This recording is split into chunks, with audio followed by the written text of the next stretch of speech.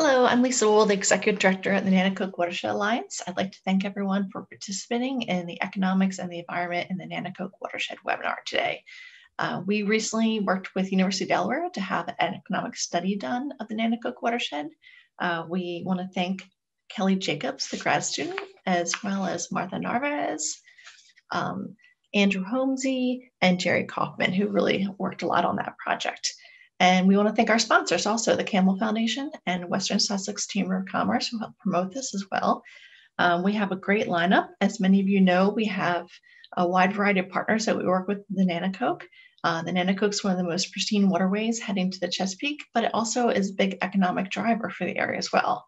So we've always understood the value of it as a recreational area and some basic numbers about the economics related to the poultry industry, but we wanted to take a deeper dive into what the value of the river really is to the region economically as well as environmentally.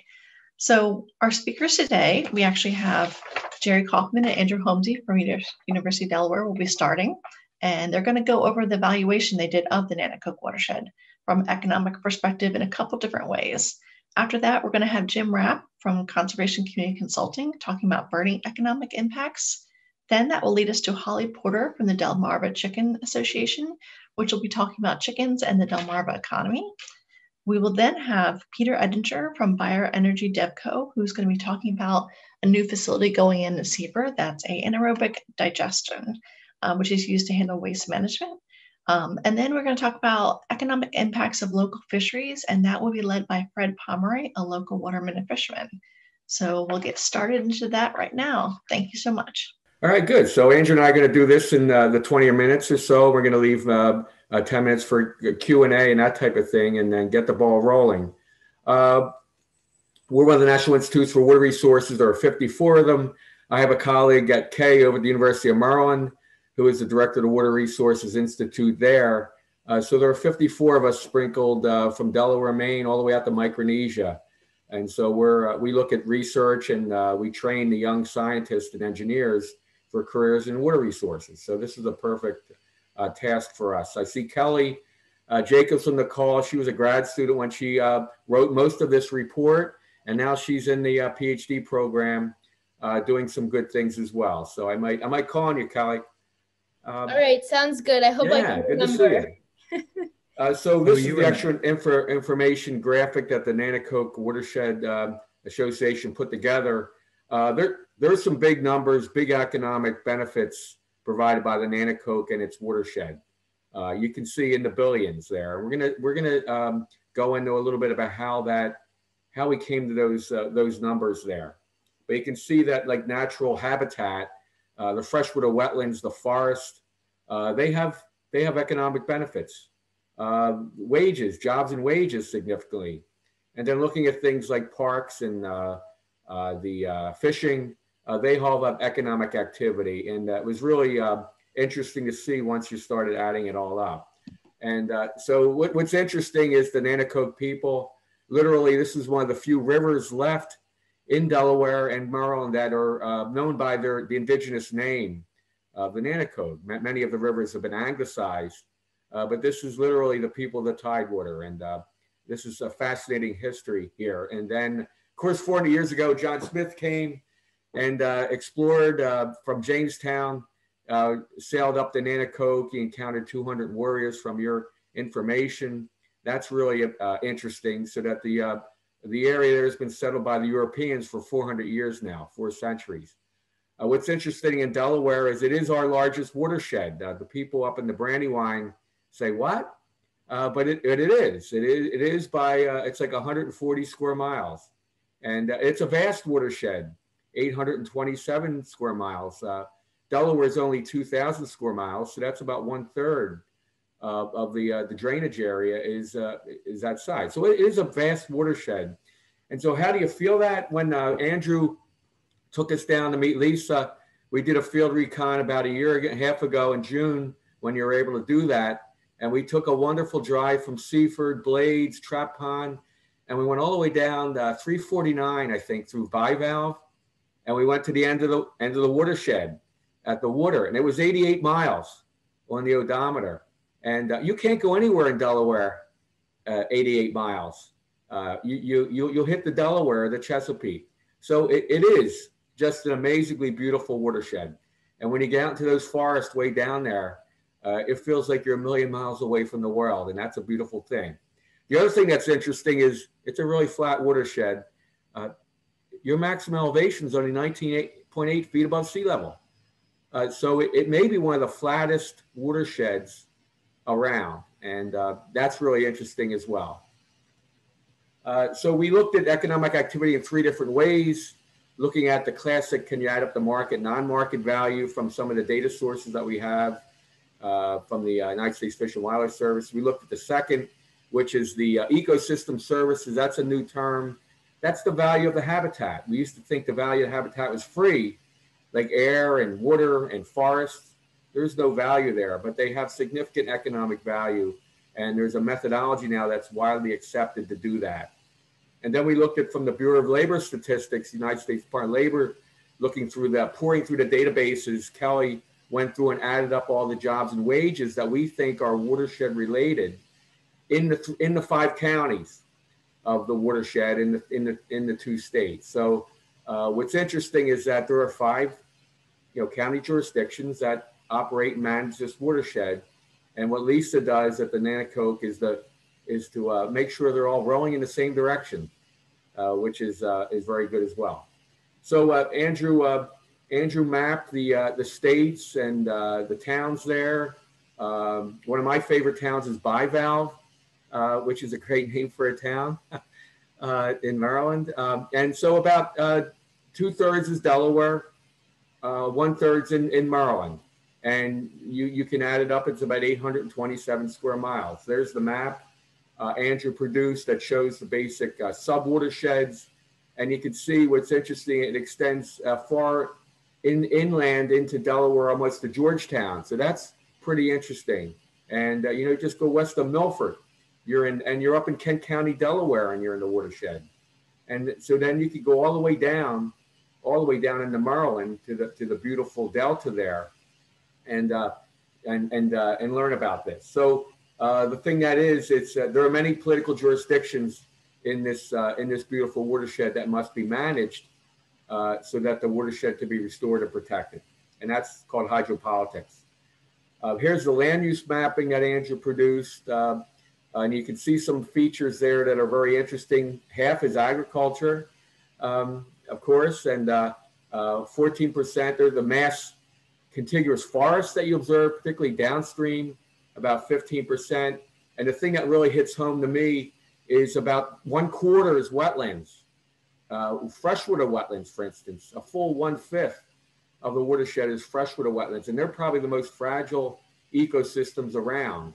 This watershed may have the most amount of freshwater wetlands on the Delmarva Peninsula. And as we'll see now, that actually provides a lot of economic benefits. And then the population that Andrew can talk about, the population centers there. There are 90,000 people in the watershed. It grew about 11,000 people over the decade. And Andrew's collecting more data now for the 2020 census. And it'll be interesting to see how many more people have moved to the beautiful watershed there. As we talked with remote working and things like that, I imagine people may be coming down and working there, since you don't have to go in the office in the DC or up to Baltimore. So we looked at classically at use values. It's called market value. That's something we can get a dollar number on. And then non-uses would be, if you ask the person, what would you be willing to pay for clean water? And that's become more widely accepted after the Exxon Valdez disaster, when they ran aground and the U.S. government sued Exxon for damages. The economists came up with a way that said, well, what about all Americans? Even somebody that lives in Delaware, Maryland, we think the value of the Exxon Alaska coast is valuable. We'd be willing to pay to keep that pristine. So that's the way that the U.S. government assessed Exxon for the damages. They used the entire population of the United States. So we can use that here. So when we looked at the economic activity and looked at these various categories, water quality, recreation, there's a port in the Nanticoke, about $2.6 billion when you add them all up. And when you look at the big ones, agriculture, for instance, is about $1 billion economy. And of course the agricultural economy, poultry, et cetera, grain, it depends on a clean and abundant source of water, particularly with the growing irrigation that we're seeing from the USDA Ag Census. That's needed when we have these hot, dry summers. And irrigation can increase, of course, the yield of corn and soybeans. And the farmers can say a lot more about this. And you have a longer growing season with that as well. And then there are 50,000 acres of parks where people are coming. That has economic value, like health benefits and all the way down. And when you add them up, it's about $2.5 billion and counting. We just stopped because we ran out of time. But you could find other economic drivers there if you keep looking. And that's a big number. So for instance, if you just ask people what they're willing to pay for the population there, the 90,000, 100,000 people that live in the watershed, people are willing to pay about $40 a year for clean water. And you get about $17 million in economic benefits on willingness to pay. The highest is you'd be willing to pay for the cleanest value of water, which is to get to swimming, which means the bacteria would be less than 100 units per 100 milliliters. Of course, potable, you're not going to drink the water from the Nanticoke directly. Swimming is the highest value you can shoot for. Of course, fishing and swimming were the goals set by the 1970s Clean Water Act. So I imagine the water quality in the Nanticoke is somewhere between fishing and swimming there. So, we can give that a grade. Swimming would be like a B to a B plus if you're going to grade it. Property value, of course, we know that intuitively the property increases the closer you are to the water.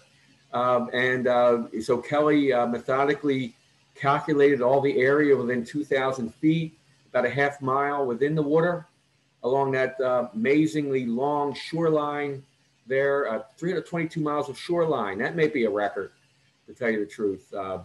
And looked at the average property value there and calculated the property within that 2,000 foot swath is about $80 million benefits, as opposed to if you're living further inland. So as we know in real estate, the closer you are to the water, you have a pretty good value there in the Nanticoke. And again, Kelly just stopped because we ran out of time. Wastewater assimilation benefits, about $8 million a year from the 5 wastewater plants that discharge either into the water or into the groundwater. That provides benefits. And then water supply, of course, clean water from the wells there. We could put a dollar value on that of how much water is sold to the customer, about $5 a million gallons, 1,000 gallons. That's about 1.8 million. And then you get into irrigation, which is really, really important. We can put every irrigation value there, about $400 an acre foot of water. That's 1 acre of land. That's 2 football fields with one pooled 1 foot deep. That's about $1.30 per 1,000 gallons, just valued with that water in the ground.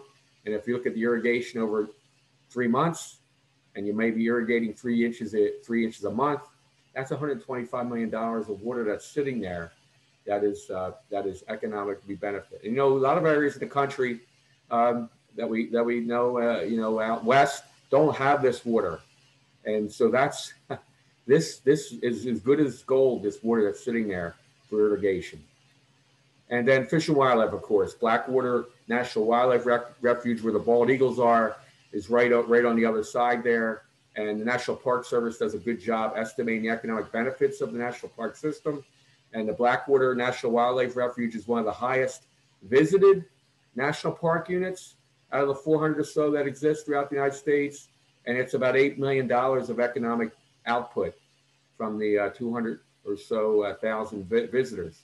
So the national park is an economic driver, as you know very well there. And then the blue crab. So we tried to come up with a way to estimate how many blue crabs will be in the estuary there based on the reports that have come from the state of Maryland and Chesapeake Bay. And we put that the blue crabs there are worth about $4.5 million a year in terms of the shell fishery there. And that's probably on the low end. And then, of course, I know we're going to have a talk a little bit later. The U.S. Fish and Wildlife Service does a great job every 5 years. They actually go out and get hotel receipts. They look at fishing stores like Dick's Sporting Goods and others, Columbia. They're selling fishing gear, bird watching gear, hunting gear, and these are big numbers in the United States. And in the Nanticoke, when we prorate, it's about $123 million industry. Now, a governor, what a governor would do to go out and court an industry to move into a town or a state that will provide this economic benefits, any governor would do that, and any county executive would do that. And Nanticoke is a flora and fauna factory when it comes to this. And this is real money that's been estimated, not willingness to pay. And then, of course, the outdoor, I see we're going to have a talk from this beautiful Outdoor Industry Association, where they'll count like all the sporting gear sold. And that is a huge industry in the United States. We incorporated it into the state by state and came up with about $83 million in that $270 million consumer spending from, and then there's jobs and wages associated. So the river, again, and its watershed is the source of this outdoor industry, which I just read exceeds in the United States the energy industry now. So all the energy jobs that we hear about in all the various sectors, renewable and non-renewable, fossil fuels, is exceeded now by the Outdoor Industry Association, or the outdoor industry. And that's saying something. So if you have a beautiful watershed, it pays to maintain it that way because it does have these significant economic benefits. And then something that was surprising to me, and when we did this, was where Delaware and Maryland rank in terms of powerboat expenditures by the National Marine Manufacturers Association. Delaware and Maryland are, top in the nation, the top half. And when we prorate it for the Nanticoke, you can see it's like 140 million of powerboating. And that's not just the boats themselves. That's fixing the boats, the docks, the marinas, everything that's the trailers, all that's associated with it.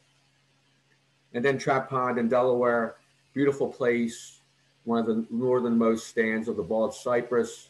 And when you go in and look at them, sitting there in the pond, that the state of Delaware, DENREC, did a very nice estimate of the using Lockport Analytics, and that's got a spending there. Look at that big number. And that's based on people willing to spend about $250 a day. You may be staying overnight, that type of thing. So these are economic drivers. And then we get to the big one, ag, this beautiful agricultural land there, which we'll hear more about in a minute.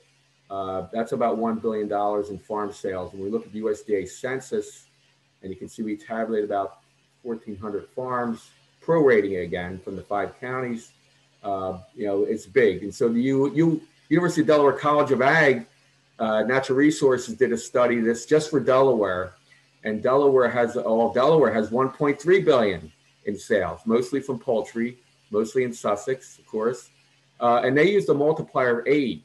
So the true economic value of agriculture is 8 times that, because you're talking about all the sourcing of the growers, you're talking about the fertilizer industry. So multiply that 1 billion by 8, and you'll come up with a truer number of what the value of agriculture is in the Nanticoke. And then the economic benefits of forests, we're recognizing more now. This carbon storage, carbon sequestration now, they're trying to store the greenhouse gases that come from the fossil fuels. Trees, we're learning, have enormous carbon storage benefits. And, there's a big program now to reforest. Reforest 30% of the United States are protected. It's called 30 for 30 program by 2030. Well, the Nanticoke's already at almost up to 30%. And you can see all the trees there have this huge carbon storage benefits. And that, to me, is a very simple recipe for addressing this climate change issue that we have. So you have a lot of trees, and it pays to actually put more trees in. And it's not very costly to put trees in. And we're talking about bringing people like the AmeriCorps, bringing the various Vista and other, the veterans coming back from overseas. And these are great jobs to have, and Nanticoke could be a place to do this. And then the parks, Trust for Public Land, the benefits of parks. There are a lot of parks and open space in the Nanticoke. And so one of the big one is the health benefits, as we're seeing in the pandemic. The parks are an oasis. The parking lots are overflowing. I imagine you're seeing that. And so paying to go to a gym, and maybe you can't even go to a gym now with the pandemic, you can still do a Stairmaster, in the parks by hiking and doing things like that. And we're learning that these numbers are probably low now, given that we're in a pandemic. And then the port up at Seaford, and just the water sitting there, because it's very rare to have a deep water port in the Chesapeake like this, inland, where you could ship far inland, 80 miles. The water that's sitting there has got a navigation value about $4.5 million based on the use values. So then we get into ecosystem services. Again, the value of the farmland's over half. Then we have the forest and the wetlands, as we talked about, these amazing ecosystems. Like farmland has enormous habitat values because of pollinators, the bees. If you didn't have farms, we wouldn't have pollination, which benefits all of the ecosystems, for instance. So when you look at these numbers and you can do these multipliers, you multiply the dollars per acre per year. And so here's where the benefit of the freshwater wetlands and the farmland comes into play. Look at that value of the freshwater wetlands, $2 billion. If you had to get an engineer to build a wastewater or a water treatment plant to replace and do what a freshwater wetland does in terms of filtering the water, it would cost you about $2 billion to build that wastewater plant. So these natural systems are much more cost effective to do that. So when you tabulate it up, you're up at 3.7 billion. We've done some other studies in other estuaries like the Barnegat, the Maryland coastal bays, et cetera. And these numbers aren't anywhere near as high as what the Nanticoke has because of your in-place habitats. And then here's the pie chart that looks at that. Right? Again, the freshwater wetlands, the farmland, and the forest, which you have a lot of, provide these really superb economic benefits to see. And then there's the split between the two states based on the habitat. So then we look at the third category, jobs, where Kelly painstakingly poured through the Bureau of Labor Statistics charts for the 5 counties. These are jobs that are reported monthly by the BLS. They're non-farm jobs, and what Kelly added them up, there's 5,000 what we call watershed-related jobs. Those are things like working in a marina, or if you're working in engineering and working on a wastewater pipeline. We call that water-related by the jobs categories, and you add them up. And then you do a multiplier, because if you're working there and you're working on a water job, you go out and spend and you buy lunch, and you spend money in the community. That's called indirect. And so that's about 6,000 jobs. And then we add up all the other jobs that weren't in this Bureau of Labor Statistic category, the fishing, the hunting. These were directly reported by the United States government.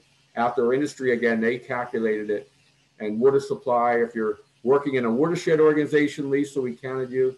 And so you're up to about 19,000 jobs with wages. So the watersheds are a jobs engine in some ways. And, the idea is that quite possibly there could be more jobs there, outdoor jobs, given that you have this habitat that a lot of other places don't, as we're seeing.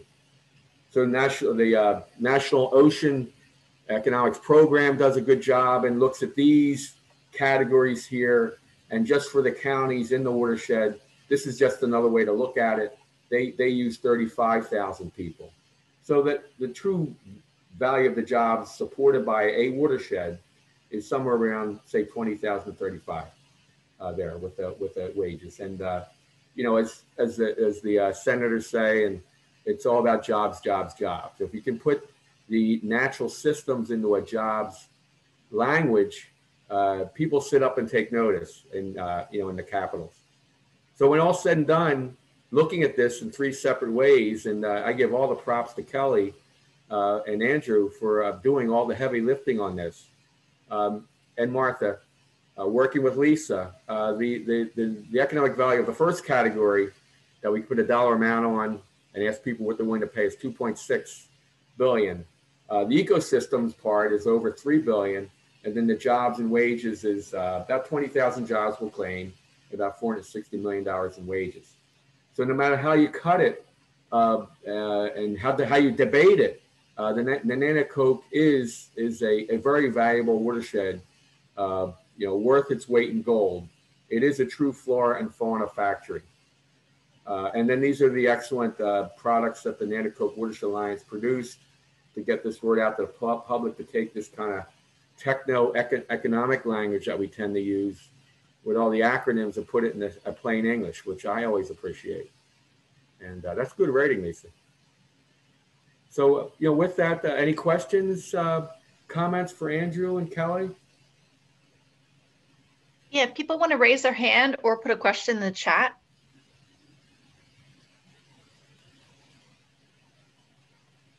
We'll do questions if we have time in between speakers, but we'll also do it at the end if we have time, if anyone thinks of anything. Okay. Yeah, hope they get down there soon. Great. Any questions from the group? Oh, yes. Is the full study available somewhere? And the answer is yes. It's on the Nanticoke. It's www.nanticokeriver.org website. We also are recording this, so we're going to have this available as well with the full report, so that people can check that out. Great. Okay. With that, I think we'll move on to our next speaker. Jim Rapp is with Conservation Community Consulting, and he is going to talk about birding economic impacts and ecotourism. All right. Can you hear me? Yep. Great. All right. I'm going to do my screen share. By the way, Jerry, perfect segue. Thank you. All right. Let's see here. Do that one, this, and okay. Can you see it there, Lisa? We can see your background and your presentation. How about now? Good? Oh, perfect. All right, great. I finally figured it out. I've been lucky in COVID. I've only had to do this one other time with Ed Lewandowski. It's my second Zoom, so I apologize to all of you who've been living on Zoom for the last year. Anyway, yeah, my name is Jim Rapp. I think I know a few folks that are here today. Conservation Community Consulting is a little business that I work with my buddy Dave Wilson there on the right, with our buddy Duke Marshall on one of our Smith Island birding tours. I'll talk about that a little bit later. So anyway, we work with towns like Laurel, Delaware, but also we run birding tours here on the peninsula and actually in Baltimore. So I want to talk, and I really do appreciate what Jerry said. I'm going to start with some national level stuff about the economics of outdoor recreation, bring it down to national birding statistics, and then talk locally about the kind of things we do and how we can benefit in the Nanticoke watershed with promoting not just birding tourism, but outdoor recreation in general. So that slide says it right there. This is from the Daily Beast in 2019. I think when you think about birding, and I consider myself a birder, I am self-labeled, you may picture, Miss Jane Hathaway from the Beverly Hillbillies or some other character from TV. We're nerdy, we love it. It's all fine with us, but we're quiet. We get up early and get out. We sneak out before the sun gets too hot. We go back out again at night to chase owls and rails. So you just don't see birders in big groups very often. Big groups aren't conducive to birding. However, collectively, we're a really big group. So that's the headline of this program. So yeah, birding is a multi-billion-dollar tourism, ecotourism industry. We travel the world. Oh my gosh, I have friends who are guides who go to the both poles, the wildest parts of all the continents to see birds, to take customers there. So locally, nationally, internationally, birding is huge.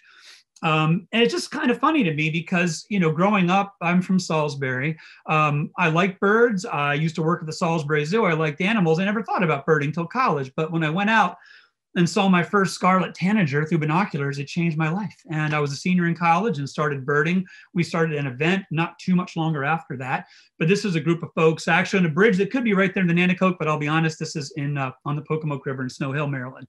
But yeah, we get up early with our very expensive binoculars, ever shopped for scopes or really expensive or really good binoculars.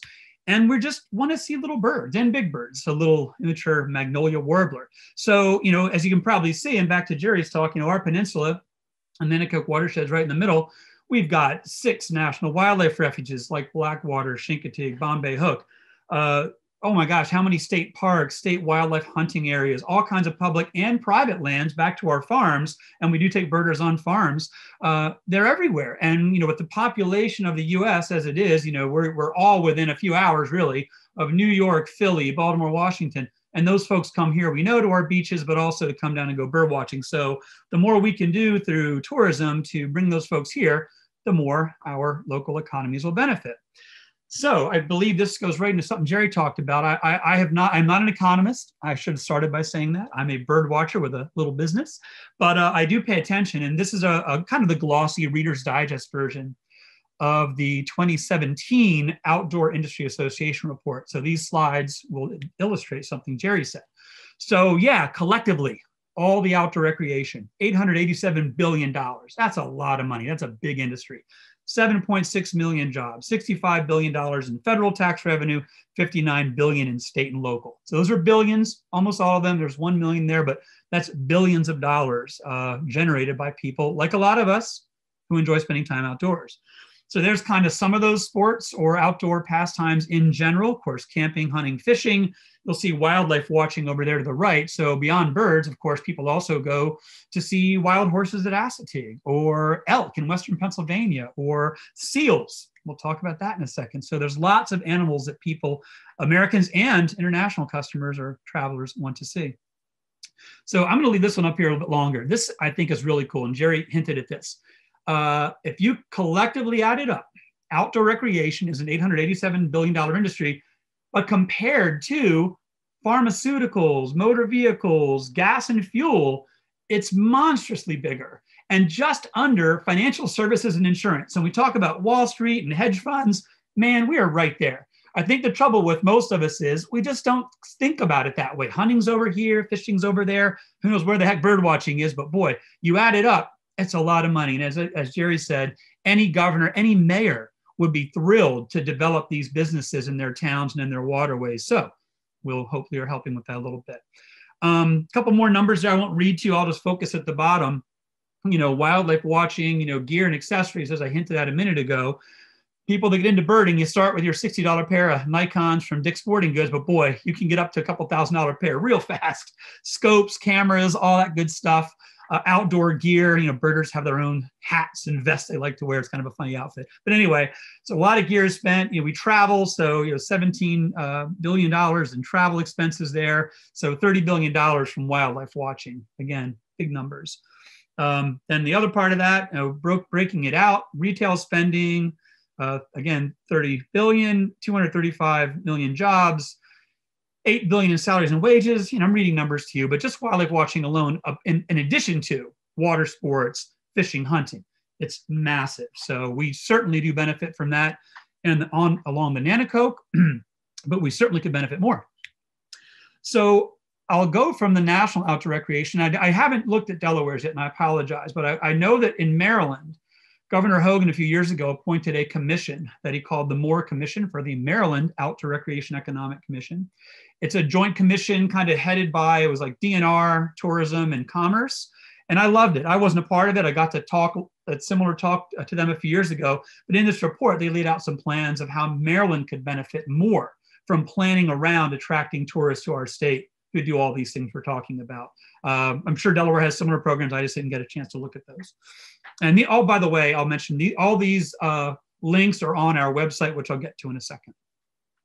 So to get out of the numbers, but again, Jerry mentioned sort of the imperative here, and I believe my friend Karen McGrath is on the call, so or on the Zoom today.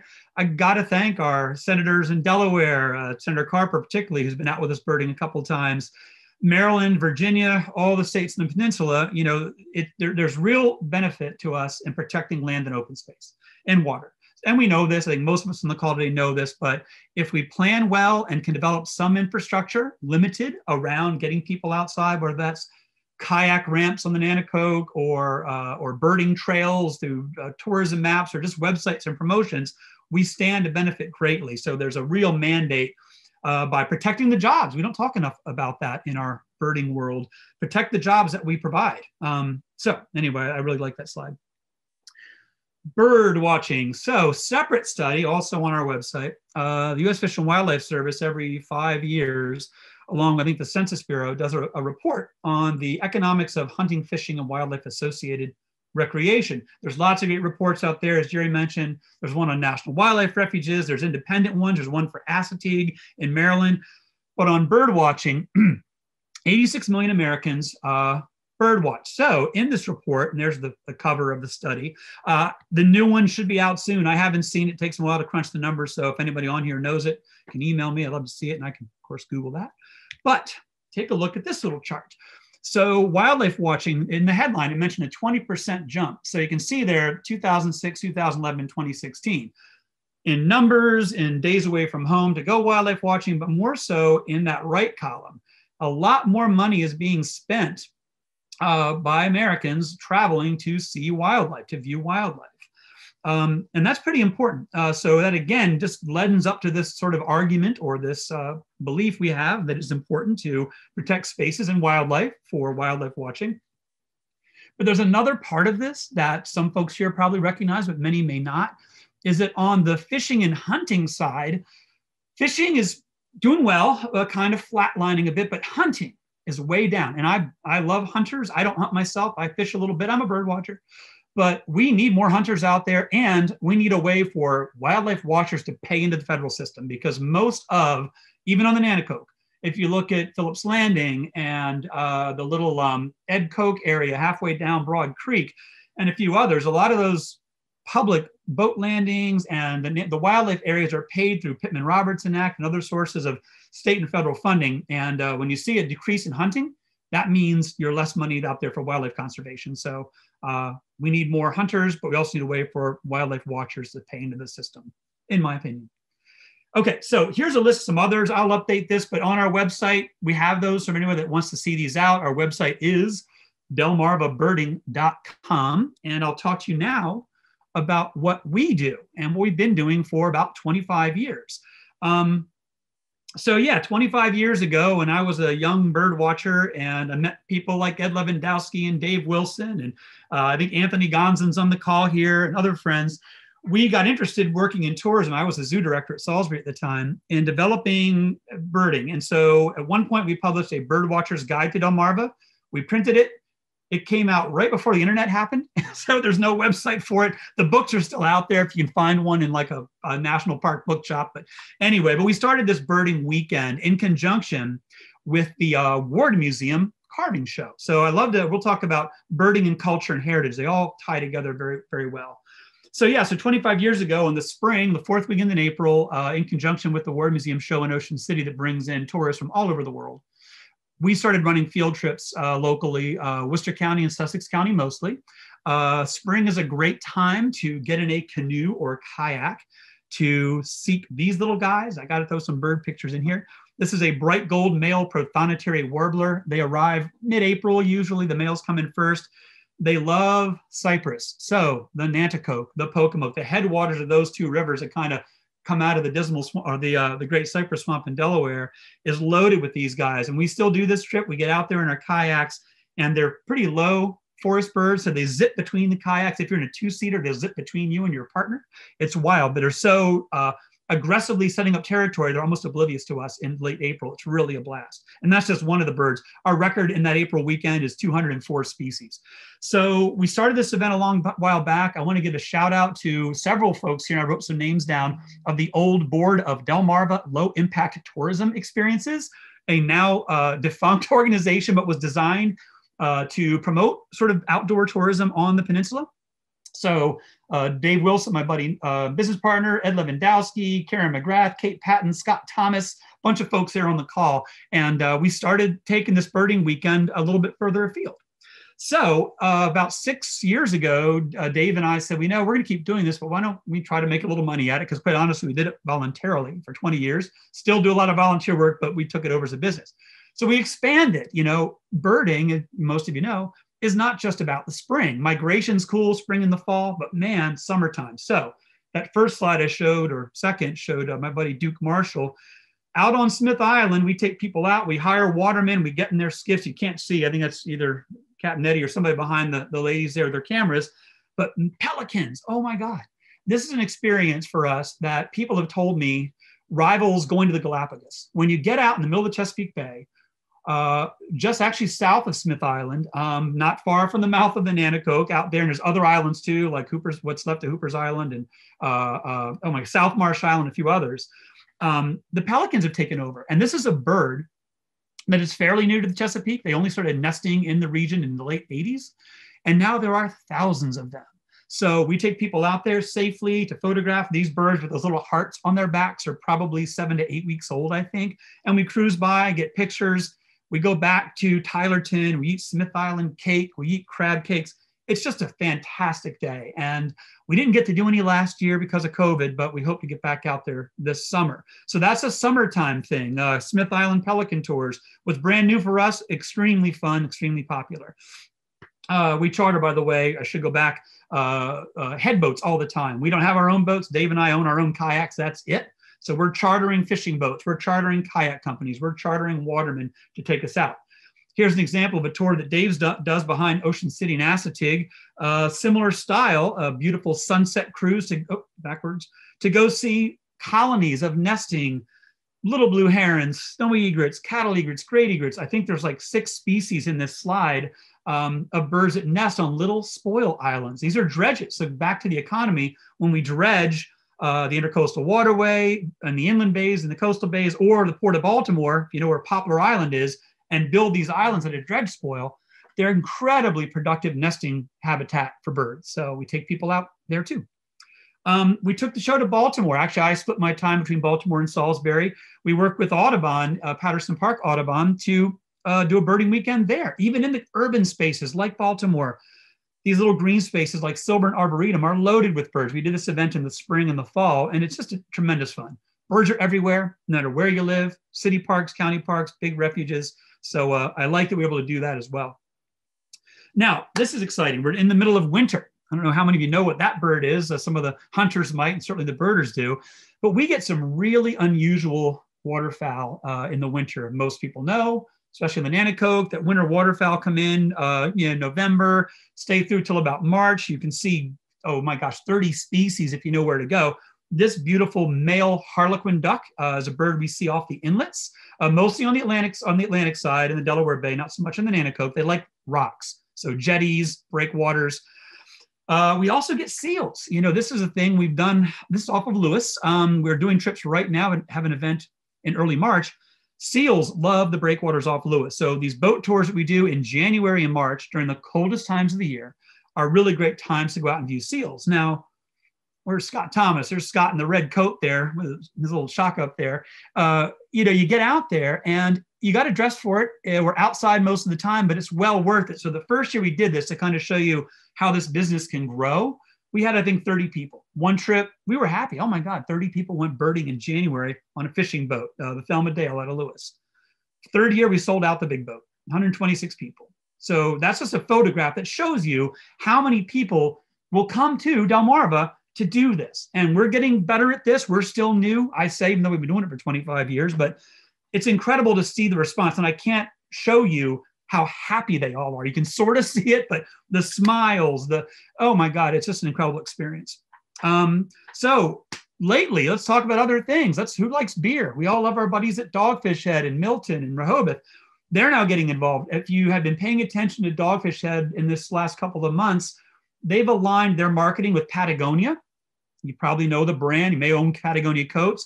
They're now promoting Dogfish Head, and I'm not going to speak for them, but as a beer brand, as a great off-centered ale that goes well with the outdoors. And they're now getting involved in birding. I never would have thought about it, even though for many years we've taken our birders to Dogfish Head to go celebrate after a day of birding. It's just so much fun working with this wonderful local company to promote the region for birders. And yes, birders like beer too. So we try to finish our days with a beer. Even in COVID, we're masked up, we go in, we separate, but we're able to enjoy a drink together. Back to heritage, and I'm going to jump into the Nanticoke. And Lisa, I can see you give me that. I think I'm good on time, but give me the cutoff if we need to. Good. So just this year, even in COVID, we were shut down like a lot of businesses were back in March. just figuring it all out. By June, we had some guidance. We could start running small group tours when the restaurants open up a little bit. We have COVID guidelines, face masks, hand sanitizer, social distancing. But it's been kind of an interesting time to experiment with new tours. So back to Blackwater. Thank you, Jerry. We have started running tours with our friends at Harriet Tubman Tours to merge birding with the history of this incredible American hero, Harriet Tubman. If you know Blackwater and some of the Harriet Tubman heritage sites, where she was raised as a young girl, an enslaved girl, is right next to the Blackwater National Wildlife Refuge. So working with Harriet Tubman Tours, Alex and Lisa Green, we start there. We do the wildlife drive. We finish in Cambridge. It's a 4-hour trip. It's been selling out even in COVID. People love this. These experiences are marketable and they sell. So others can take the model. We're just happy we get to do it as well. We love to work with small towns. I'll jump over to the Atlantic side a bit. You know, we've been working with small towns like Berlin and Rehoboth and Milton for years. Berlin puts out signs for us. Berlin welcomes birders. It's amazing how a little hospitality like that goes a long way when people are in town shopping, drinking, and eating. But let's talk about the Nanticoke. So a couple of years ago, 2016, working with Delaware Sea Grant and the Sustainable Coastal Communities Program, we worked with some stakeholders to design a nature and heritage tourism plan for Laurel right there at the head of the Broad Creek, massive tributary of the Nanticoke. You can see, as Jerry mentioned, Captain John Smith. We've got kayakers in the shot, and there's that little prothonotary warbler again. You know, the Broad Creek, and we've done paddling trips, so I'll jump into that a bit. When we're paddling, of course, we're looking at birds, talking about history. On the Broad Creek, it's just gorgeous. It's a beautiful shot that Paula Shannon, a good friend, took. Actually won an award for this picture. That's the Broad Creek, by the way. That's not some river out west or up in New England. That's Laurel, Delaware, just down from the town a little bit. There's the marker at Phillips Landing, right there at the mouth of the Nanticoke. Captain John Smith actually set foot there and maybe buried an iron cross. I'm not sure. But there's all this rich history there in the Nanticoke that people really love to hear these stories when they're on the water. It's one thing to hear it in a PowerPoint like this, but boy, it's fun to get outside and see where these people in history actually set foot. Harriet Tubman also used the Nanticoke. I didn't know that until recently. She, one of the young slaves she helped escape from her home area near Bucktown, I believe, was a young girl named Tilly, and she was brought up the Nanticoke. She was hidden in a hotel, and she and Harriet hid in a hotel in Seaford on the Nanticoke. And believe me, this Harriet Tubman byway tourism is really catching on. So there's all sorts of other historical ways to promote the river. So we talk about this on our river tours, but just the beauty of it all. And there's some smiling faces. So we've done a lot of paddling trips on Broad Creek. And a couple of years ago, I had a group of Rhodes Scholars. This is a program, used to be called Elder Hostel. People traveled in from all over the country, mostly the eastern states, but I had Florida, I think Tennessee, up in New England had come down for a week. We stayed in Rehoboth, we biked at Cape Henlopen, went birding, but we spent a day in Laurel on the Broad Creek. And for this 6-day program, every single person when they surveyed said that was their favorite day. So not the beaches for this group, it was Broad Creek. It was kayaking on the Broad Creek, having drinks and dinner at Abbott's on Broad Creek at the end of the day, which we love to do. So, you know, you can put these things together and it's not too hard to market. So I think I have an announcement to make for some folks here. I'm pleased to tell you today, for those that don't know, that thanks to a community economic resilience grant from University of Delaware Sea Grant to the Laurel Redevelopment Corporation, there's to support a paddling eco-sport startup. Quest Kayak will be in Laurel this summer. They are setting up shop. Anyway, I'll fill in the details later. I'm running out of time probably, but in Broad Creek, Quest, if you know Matt Carter and his crew, they do a great job running tours. We worked for them for years. So this summer, you're going to have a chance to go paddling right there in Laurel with a very well-known, well-respected paddle sports outfitter who, by the way, will be talking about the Nanticoke to his customers in Rehoboth and Lewis too.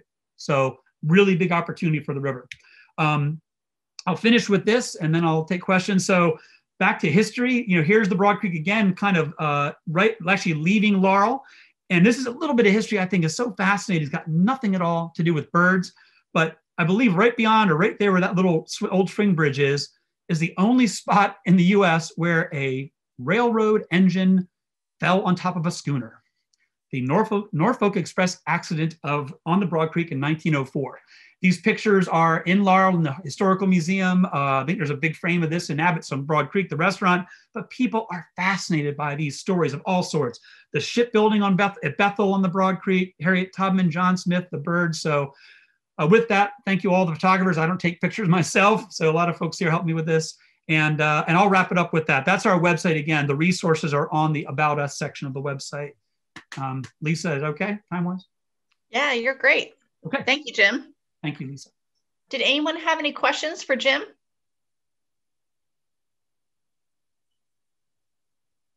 It's a quiet group this today. Hi, this is Monica from Bioenergy. Hello, Monica.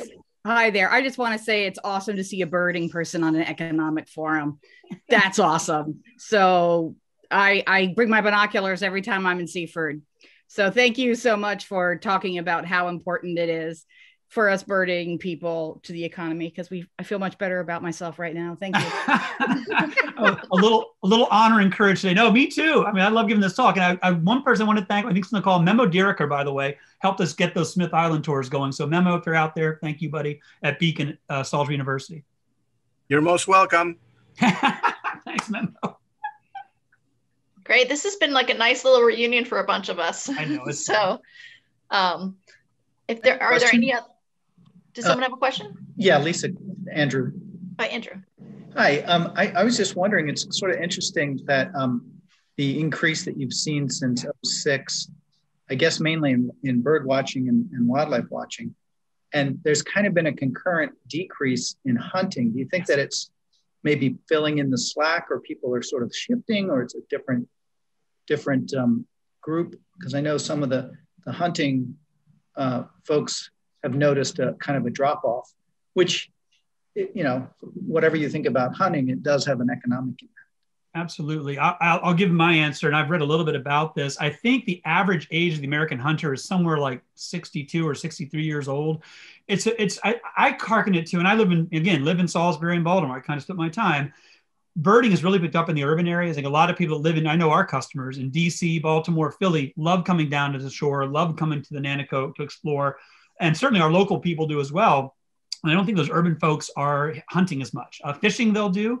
I think it's something you got to be taught as a kid. And I know there's a lot of great youth hunting programs out there, but all the things I've read, and there was a big story on NPR a few years ago about this. I was going to share it today, but they talked about that and the decline in revenue. Back as what I said about the conservation program supported by hunting. I just think it's time to get more kids outside doing anything. And also combined with video games and online, it's a bad time to get kids interested in the outdoors. So, but we can do better with it. I can talk a lot about the challenges of hunting if you want. But please, you have time, absolutely. Well, you're right. You know, the average age of a hunter is kind of like the average age of a farmer. And if you didn't get introduced to it as a kid, you know, how do you go just start doing it on your own? You know, the entry threshold is really tough. Yeah. So, you know, the number one reason that people give up hunting is lack of access to where to do it. Used to be, you know, when I was a kid, you'd walk up to any farm, knock on the door and say, I'd like to go hunting. And you betcha, you know, now you knock on the door and say, sure, I need $1,000. Oh, sure. And so that's different. This year, hunting is way up. It's up about 30%. And the average age is down 20 years. So, you know, who knows? Maybe this year's changed that because it was designated as an essential activity and nobody was prohibited from doing it like they were from other things. Who knows how long that'll last? Thank you, Alex. That's excellent to hear. Great. Thank you, Alex. Any other questions? Okay, we have one here. I believe kayak, oh, I lost it. I believe most kayakers, paddlers would pay registration fee to support conservation activities, was a comment. No child left inside. Yeah, right. Kenny also mentioned join the Scouts. Which is Kenny, I know Kenny. right, Kenny, excellent. Agree with all of those. One thing that I think very few people know is hunters self-imposed a fairly major tax on all hunting and fishing equipment. So if I buy some bullets to target shoot, there goes 15% straight to wildlife conservation.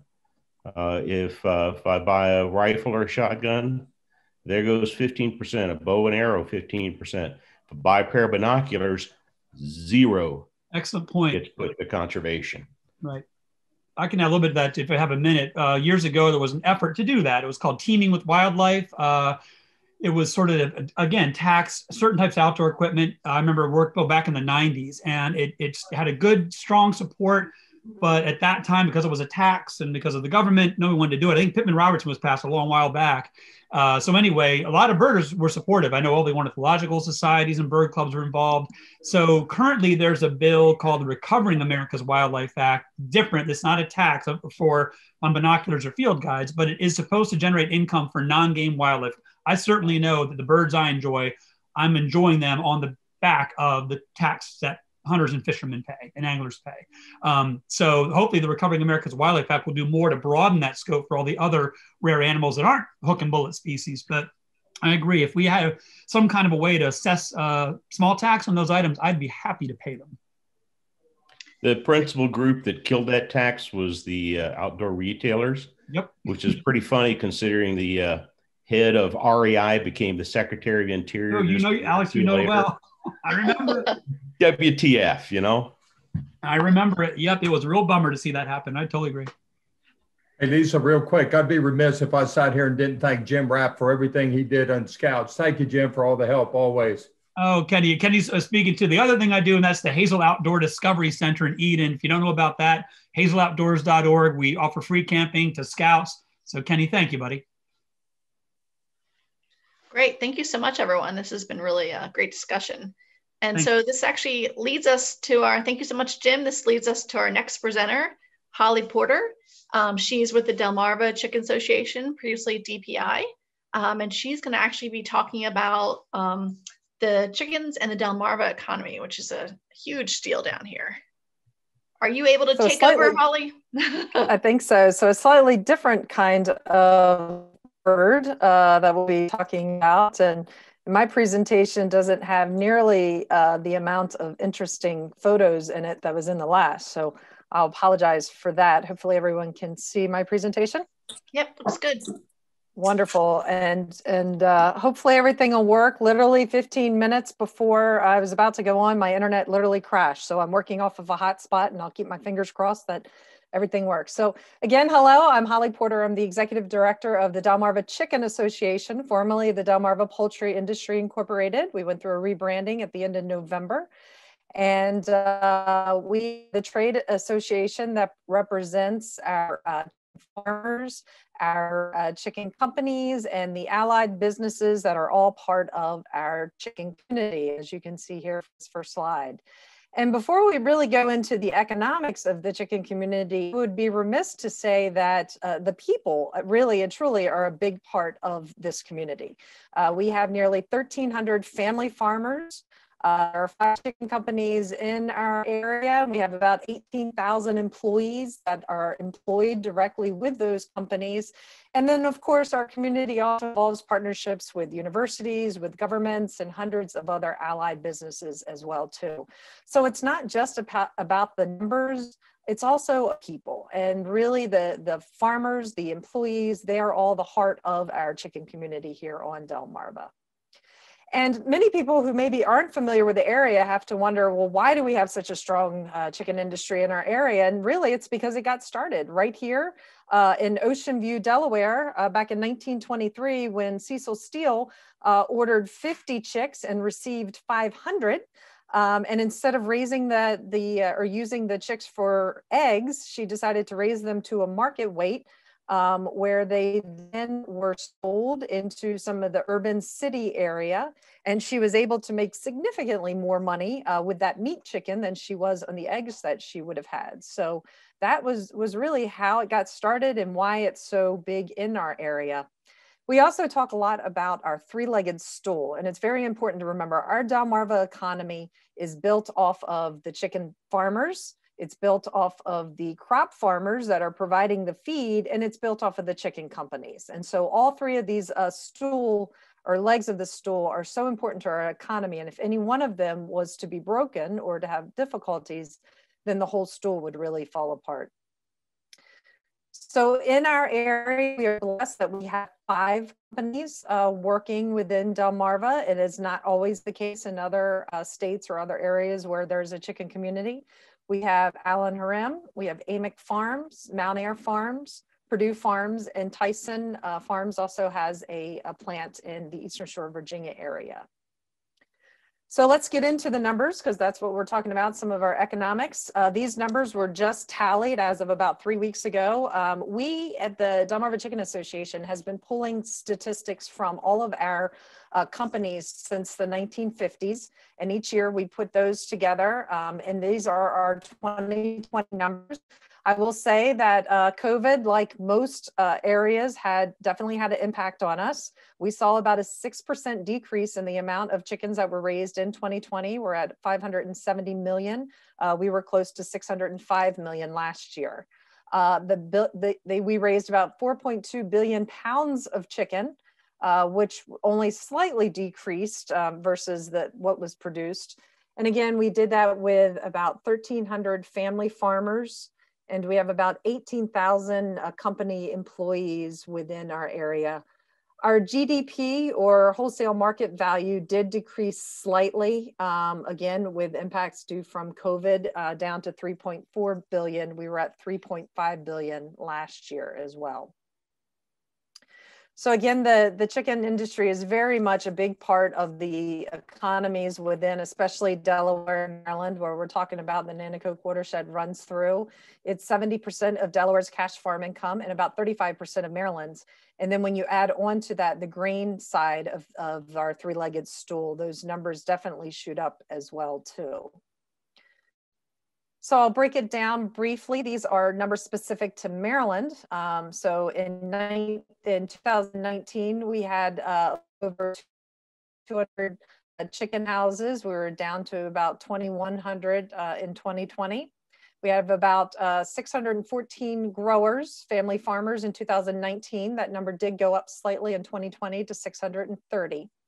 The other big piece of this, again, is the economics. And I think Jerry really set it up when you talk about, your direct numbers, your supplier, your induced, and what that total is. So again, in Maryland, there are 6,000 jobs that are tied directly to the chicken industry. Then we have those supplier and those induced numbers. So again, you have your rural farms where the chicken, somebody in a chicken truck may be stopping and getting lunch. So, those numbers are calculated in. And as you can see, in Maryland specifically, it's a $2.7 billion economy. And it's not just the economic side of it as well, too. Keep in mind that there are good jobs, wages, and benefits that are paid, especially by our chicken companies. And there is a lot of taxes that go back to supporting our communities, whether that's the federal taxes at $309 million, or $215 million in state and local taxes, which again goes back to our communities and the economics of the area. You can see this is a similar number for Delaware, slide for Delaware as well. And again, very similar numbers. We do have more processing plants in Delaware than we do in Maryland. So you see those direct numbers are very much tied to that, having more employees and jobs tied to it. And we also have more growers. Sussex County is still the #1 county with the concentration amount of chicken farms. So Delaware is the first state, and we're still the #1 county when it comes to producing chickens as well too in that county. So it's about a $7.2 billion total economic impact in Delaware. And again, you see, a significant amount of taxes that are returned both at the federal and at the state and local level as well. So I shared earlier just the snapshot of where we were in 2020, but I think it's really important that we look at trends. As I shared, we've been collecting data for a number of years since the 1950s. And I've heard oftentimes where there are folks out there saying there's this tremendous growth, this runaway growth, whatever term you may want to use in our chicken industry. And that's not exactly the case at all when you take a look at the trends. As a matter of fact, our highest numbers of chickens produced across Delmarva was in 1995. And a lot has changed since 1995. A lot has changed in how our farms are set up with the regulations, stormwater management, laws, and a lot of things that have happened on the farm that are just so much better for the environment and for efficiency's sake as well too.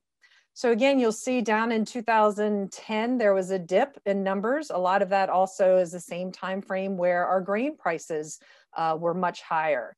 Grain and feed is the #1 expense to raising chickens. So when you saw the grain prices rising, you saw a decrease in the amount of chickens that are produced. And really what you were seeing into last year before COVID was that we were starting to get back to that plateau part of, you know, even the 1995 numbers. So again, what was really termed as runaway growth is really just growth getting us back to the point of where we were prior to feed prices being so high. And we're doing that, we're producing more birds with less farmers. So again, if you look at the numbers in 1995, we're at about 2,800 farmers that were raising birds, and now we're down to about 1,300. So again, there are less farmers that are producing those chickens, and there are less chicken houses that are producing those chickens as well too. Again, in 1995, we were pushing about 6,500 chicken houses, and now we're pushing around 5,000 or so. So again, those farms, those chicken houses are larger in size than they would have been in 1995, but there are also, again, less of them and in more of the, in more direct area as well too. One thing that has increased is the amount of meat that is produced. So in my mind, this slide really talks about efficiency. It talks about how we are, again, producing, you know, we've raised around the same amount of birds or even less since 1995. We have less farmers doing it, and they're doing it in less chicken houses, but we're able to produce a more efficient amount of pounds from each one of those birds. And a lot of that really weighs into how well, again, the technologies that are out there. It comes down to feed and nutrition. It comes down to the houses that we have that are, you know, a lot more efficient. It comes down to decreased mortality that we've had. So, you know, again, that really just speaks to a lot of the efficiencies of the chicken community. And our value of chickens has also increased as well too. When folks in the United States are eating nearly 100 pounds of chicken per year, again, that's really an important piece, and that number continues to increase every year. That's an important piece to the value of the chickens that are produced and the marketplace as well too. So again, you can see those numbers have continued to rise over the years. What has also risen is our feed costs. So again, this talks to our third leg of our three-legged stool, and Jerry mentioned it. A lot of the crop fields that you see along the Nanticoke Watershed area are producing the corn and soybeans that are going to be fed to the chickens. So our companies continue to purchase pretty much every piece of corn and every bit of soybeans they can locally, and then we're also still bringing in corn from outside of the area as well too. So chickens really are as local as it gets. They are locally raised, locally fed, locally processed, locally sold. It really is a full circle in a lot of ways here in Delmarva. You can see as well too that the numbers of employees have increased. I will say there's a little bit of a jump there that's not quite as accurate. We did have one company that had not been including their agribusiness side. So again, that's sort of the grain and feed side of business. And they started reporting those numbers a couple of years ago. So the numbers aren't quite as dramatic a jump as you see there. But again, you know, we're employing anywhere between 18 and 20,000 employees directly by the companies.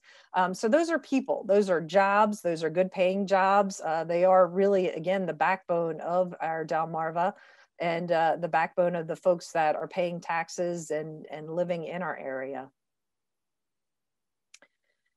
And our payment to our chicken growers have also gone up. So as most folks, if you're not aware, so again, our family farmers raise the chickens and they contract with the chicken companies.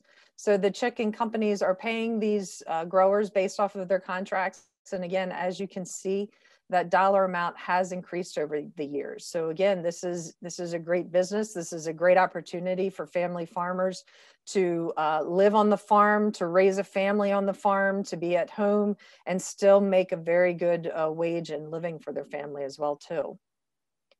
So I've talked a lot about the economics, but I would be remiss in not also talking about some of the good things that have occurred on the environmental side as well too within our chicken community. So these numbers and statistics that you see here are nationwide numbers. This is from the National Chicken Council. And, you know, right now compared to 1965, it takes 39% less fossil fuel to produce the same amount of chicken as what we were doing so many years ago. So again, you know, one of the things that we strive for throughout our entire chicken community is sustainability. And we certainly are trying to meet those marks. It takes 58% less water to produce that same amount of chicken. So again, think about those chicken farms back in 1965 that were utilizing the Nanticoke Watershed area there and the water that Jerry Kaufman had spoke on. We're actually using less than what we use to produce chicken. And we're also doing, we're raising more chickens with less farmland. And really what that comes down to is, again, I talk about efficiency and nutrition. It takes less feed to raise the same amount of pounds as it did even 10, 15, 20, 30 years ago.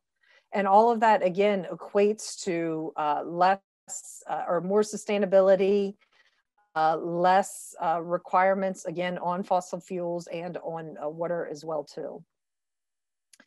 Another big thing that we've worked on, and we do a lot here on Delmarva, and we've partnered up with the Nanticoke Watershed Alliance as well, is our vegetative buffers around our chicken houses. So we planted this year, even during COVID, we managed to plant around 6,000 trees or grasses around farms. And that's really important. Those buffers are not only beneficial in capturing any dust or particulates that may come out of the chicken houses, but they're also important for water quality purposes as well too. I think, as you know, Jerry said, the more trees that we plant, the better we are for our climate overall. And so this is just one more way that, you know, our chicken community is trying to do that. And trying to, again, be more sustainable, be environmentally aware, and be good neighbors as well, too. We also have worked a lot with pollinators. So I think it was mentioned, too, the importance of pollinators. We have done a number of pollinator plantings and buffers on farms, again, working with the Nanticoke Watershed Alliance. I know we've partnered up with a couple farms where we are experimenting with different pollinator plots in between houses as well too. And again, this is a win-win. So it's great for the environment. It's great for other farmers that are producing crops that require pollinators. And it's also good for the chicken farm, really just doesn't want to spend that much time mowing grass. And there is a lot of area, a lot of grass in the area on those farms that you know, they don't want to spend that time doing. So if we can, you know, plant other plants or grasses that are going to be beneficial all the way around, as well as decrease the amount of work that the grower is doing, it works out perfectly. As I mentioned, we've been tracking this. So we had at the Delmarva Chicken Association, we have a vegetative environmental buffer person on staff. This is very unique. I don't think any other state program or association like ours has that. And these are just estimates of, you know, the amount of grasses and trees that we have planted over the years, with some of the peaks occurring in 2012 when there was more cost share funds that were really available. But again, you can see, you know, we're planting anywhere between 4,000 to 6,000, 7,000 plants, trees, shrubs, grasses on chicken farms throughout Delmarva. And it's hard to have a talk about chicken without talking about chicken litter. So again, I think one of the interesting things that many people may not realize, and there was a good article in the Delaware Business Times today about the fact that, chicken litter is not a waste. Chicken litter is a fertilizer. It's an organic fertilizer, and it's often used, 95% of it is used right back onto the fields that are able to use it, that are able to take nutrients that are needed based off of the nutrient management plans, and are used to grow the corn and soybeans that, again, are feeding our chicken industry. So, it's, again, that sort of that continuous loop of sustainability that really works well for our chicken community overall. So with that, I will stop there and am happy to answer any questions that might be out there. Sorry, we have a couple on the chat that I'll run through. So we have, let's see. Oh, the first one was if the quantities were adjusted for, sorry, I'm trying to scroll. Oh, sorry. One of them is there a cost share for the buffers? There are cost share programs for buffers. We work a lot with NRCS. There are state cost share programs. And then we work a lot too to try to get, even working with individual groups. Again, the Nanticoke Watershed Alliance, we're partnering on doing what I say are probably more research at this point in time. The state of Delaware through DNREC has some cost share funds. Some of it is targeted towards the Chesapeake Bay. Some of it is targeted towards our inland bays as well too. So there are cost share programs out there to help encourage for the buffer programs. I'll do a quick plug. The Nanticoke Watershed Alliance has been partnering with Holly and the restoration person Jim, and we've planted 2 farms, each that had about 5 to 7 houses and the swale areas in between those houses. And then we got awarded funding to do 3 more farms, each with several houses. And I know you guys have done a ton in the past. And then we're actually going to be doing a tour of some of those farms probably in the fall with some outreach materials and some information so farmers can see, and talk to another farmer and get a firsthand of what it entails and the maintenance and that type of thing. So keep an eye out, everyone, for those workshops. The next question is, are the Delmarva Chicken Association dollar values cited adjusted for inflation? Several of them are. I have to go back and look. And we actually have on our website, if you visit dcachicken.com, we have a fact sheet out on our website where we do adjust those numbers based off of inflation as well too, yes. Someone else asked, seems like the roofs of houses would be a good opportunity for solar panels. Is this common, and are there incentives for that? So that's a great question. And it's been come up. So it depends. So in some ways, when you look at those roofs, you would say, okay, that makes sense. But it all depends on how the chicken house was built, as to whether or not it can sustain the weight of the solar panels, as well as then add on snow or ice that we're getting now too. So traditionally, chicken houses have not been built with that in mind. But I do believe over the past few years, we've had a number of growers where that has been an interest. Now, we do have a number of farms where they are putting, they are putting solar panels onto the chicken houses, because one of the number 1 expenses of a grower is electricity. So anything they can do to reduce that cost is a benefit. However, as everyone knows, there's also expenses that come along with solar as well too. So in some areas, in some states, there have been some programs that have helped with it. I think even NRCS has some programs that they've helped with it. But again, as you drive around, you'll see some of the panels that are on houses, but you'll also see many where they will actually have them in the ground. And a lot of that also too depends on the solar company that you're working with. I've had conversations with some solar companies that would prefer it to be on the houses and some that would prefer it to be on the ground. But we do have a number of growers who are looking at that as a good investment. A lot of it really just comes down to sort of where it falls into the basically the cash flow. You know, if they have the ability where it can cash flow, because they do know eventually there will be a return on investment, no doubt, when you decrease your electric costs. It's just a matter of the upfront costs that come along with it.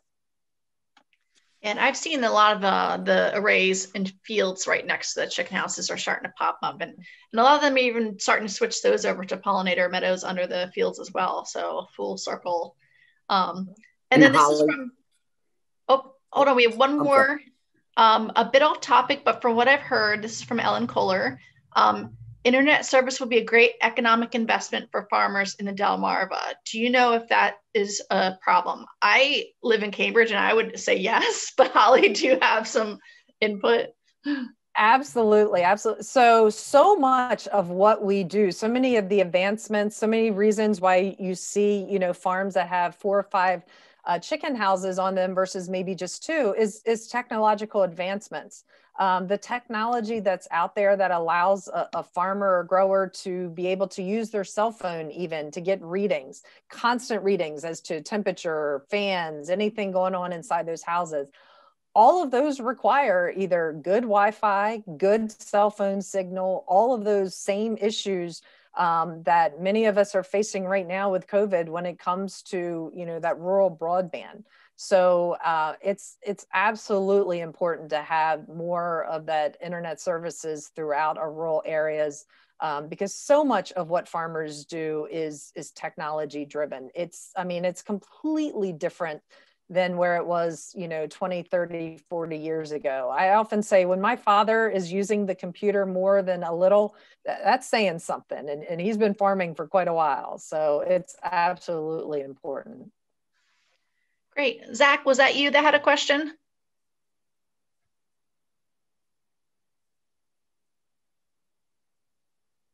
Okay. Maybe. Sorry, I couldn't find my mute. No, it was just about solar. I was going to say to your comment, why you see the arrays in the fields oftentimes is when the solar company comes and evaluates the location for solar, they're looking for optimal angle and optimal positioning for the panel. Otherwise, the panels actually aren't economically viable, meaning they won't produce enough energy to offset the cost of incurring that infrastructure improvement. So that's why you see the arrays oftentimes in the field right next to the houses, because they're on a slightly different angle that allows them to, you know, produce as much renewable energy as possible. And to your point, now they're using that area underneath of it as a location for native pollinators and other plants. So it was just an addition to Holly's comments. Great. Thank you, Zach. Do we have any other questions before we move on to the next speaker? See one in there that was asking about state and federal subsidies for chicken farmers. So there really are not state and federal subsidies like you would think about maybe with other parts of agriculture when it comes to chicken growers. So again, we talked about there's cost share programs. NRCS has a number of cost share programs that are out there. The state of Delaware has some cost share programs specific to resource concerns, specific to manure storage or composting. But I would not say that there are necessarily the same types of you know, subsidies per se with chicken farmers and chicken growers out there now. And as a matter of fact, again, you know, the most expensive part of being a chicken farmer is number one, buying the land and building the chicken houses. Of course, USDA programs, working with other lenders as well too. But you know, number two again is the electricity piece. And again, there are programs. There's you know, there's cost share. There's solar. There's other things that can be done, but it's not necessarily subsidized by any point. We do have an additional question from Yul Lee. If there is a lengthy power outage in Delmarva, like in Texas, will the poultry growers be prepared? Absolutely, they will be. And I will say I follow a lot of different sites where we're seeing, my heart goes out to those in Texas, Mississippi, which again are very strong chicken states out there, because this is not what they're used to. But every chicken farm out there has a backup propane system that's in place. And they test those often to make sure that we don't have those power outages. But yeah, every chicken farm is as prepared as can be with having a lot of backups in place and testing in place. You know, again, our hearts go out to those out in some of the states who are just not quite prepared for the weather as we are. But that is a big part when they are building. When we're building chicken farms, there's always a backup power source. Great. Ben Coverdale from DENREC mentioned that the non-point source Section 319 grants are also a good funding source for poultry growers when they're talking about doing buffers as well. And then I think I've captured all the comments. Hey, Lisa, it's Kenny. I'm just going to jump in real quick on the state federal subsidy to add a little bit. Typically, poultry growers have been left out of that equation because they don't own the birds. The poultry company owns the birds. So even programs like quote unquote crop insurance, poultry growers haven't been eligible for because of that ownership thing. But just recently, at the end of the year, USDA did find a way to include in some of the CFAP money for coronavirus emergency assistance, some money that's going to come out for poultry growers to help them with some of the impact that they've suffered from coronavirus. So there will be some federal money coming. Holly and others on the call, Kurt, myself, have been working with USDA to come up with a formula that's fair to try to adjust for the timing of the flocks one year to next, et cetera, et cetera. But there will be some money coming for that. And last year, Maryland and Delaware cooperated.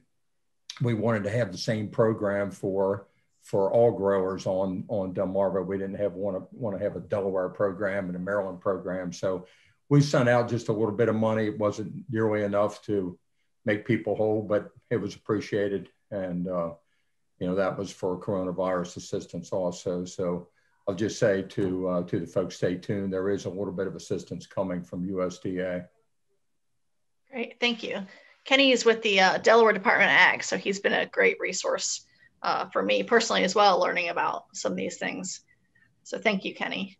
Any other questions? No, Lisa, just a light question. Holly, it's a great presentation. I didn't realize the habitat value of the chicken houses with the buffers in the forest. It's really good to hear about that. But who has the best chicken sandwich? I know that probably can't get answered. I like a Royal Farms or Popeyes, but that's a big debate. That is a big debate. And that's actually been a great thing. That's probably, I actually just read an article this morning in a trade pub that, you know, it's those chicken sandwich wars that may be really helping to potentially drive those prices back up a little bit after COVID. So I'll let there be a poll. Maybe I'll add that to future presentations as a poll on that one. No, it's very, very important these days where you can do takeout. I don't know about people, but I know animal control uses Royal Farms when they're trying to catch a stray dog. So I learned that the hard way. Unfortunately, I had a foster dog get loose. But so if you want to know the canine vote, that's the canine vote. But back to work talk. So the next speaker is actually Pete Ettinger. He is with Bioenergy Devco, which is, if you're familiar, if you've seen the articles about Seaford had a composting site that was produced property that was recently sold, and they're actually handling the composting, and they're also going to be setting up a facility for anaerobic digestion, which is, I'll hand it over to Pete. He can explain all that to you, what that means. Sure. Are you there, Pete? You ready to take over? I am here. Great. Thank you. Share my, well, wait a second. There we go. That should work. There's a presentation, but I wanted to thank everybody for the opportunity. It's a great and really a cherished opportunity to be part of this community. I was joking ahead of time with our fellow panelists that when you know, my background is in Silver Spring and that part in Annapolis, and I think the nicest part about crossing the river and going over the bridge is I can feel my blood pressure go down and I can feel my smile start, because it's never a bad place, or as illustrated by the panel members, you know, there are very few places that combine not only business, but with the environment and the ability to be in an area that is so strikingly beautiful and so vibrantly rich with opportunity. I think that's the interesting aspect of how we, over the course of time, have balanced the poultry industry and the contributions the poultry industry has made with a burgeoning environmental movement to say, look, these two things need to work together, and it's very important to work together, not only for the economy, not only for business, but really to ensure that the environment stays not only safe, but pure. Let's see, which one? Sorry, my thing, there we go. Sorry, trying to move my little slideshow around and it's seeming to have frozen.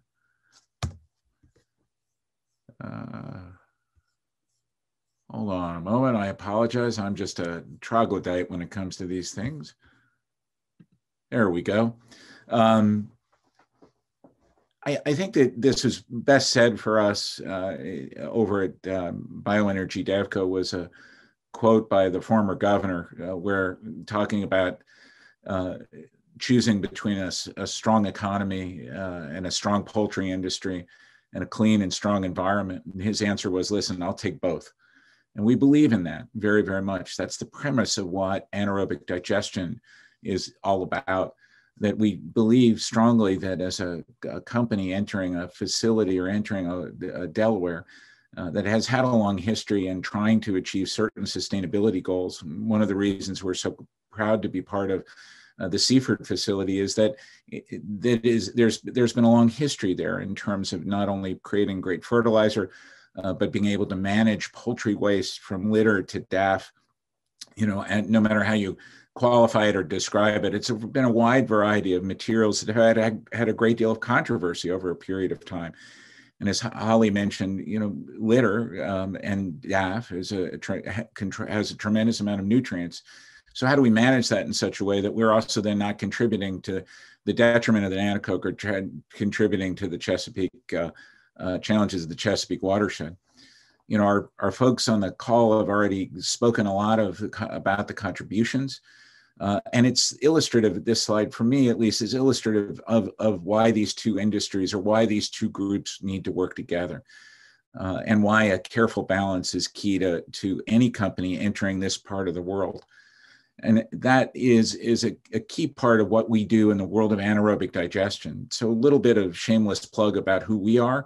Bioenergy DevCo, through its BTS technology company, has been around for 22 years.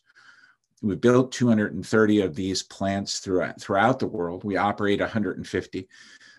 We inject renewable natural gas, non-fossil fuel, renewable natural gas, created through a natural fermentation process it's now 4 international grids, contributing not only to the growth of compressed natural gas in vehicles, but also to the production of hydrogen.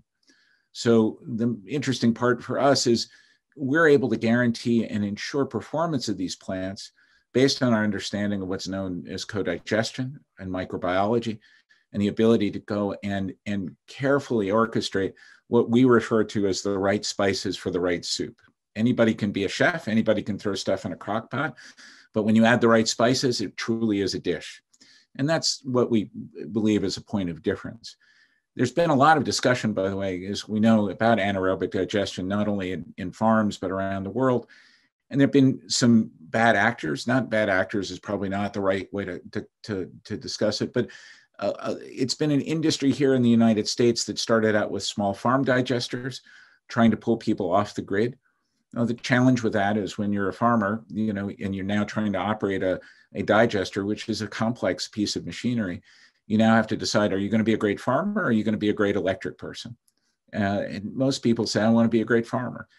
There have also been a lot of people who've come around this process and said, well, had made large promises and said, well, if you provide me with materials, I'll be able to go finance that and I'll go be able to then build my anaerobic digester. And they've done that without history, without a safety record, and without a performance record. We're very lucky to have had a 22-year plus history, and we're very lucky to have been self-financed so that we're not sitting out here looking at the government to kind of provide a series of incentives to be able to manage a challenge that has long been on the Delmarva. You know, certainly we're always fond of saying that we'll take anybody's check and would be happy to work with people to go make that happen. But we chose this part of the world because we think we fill an important need.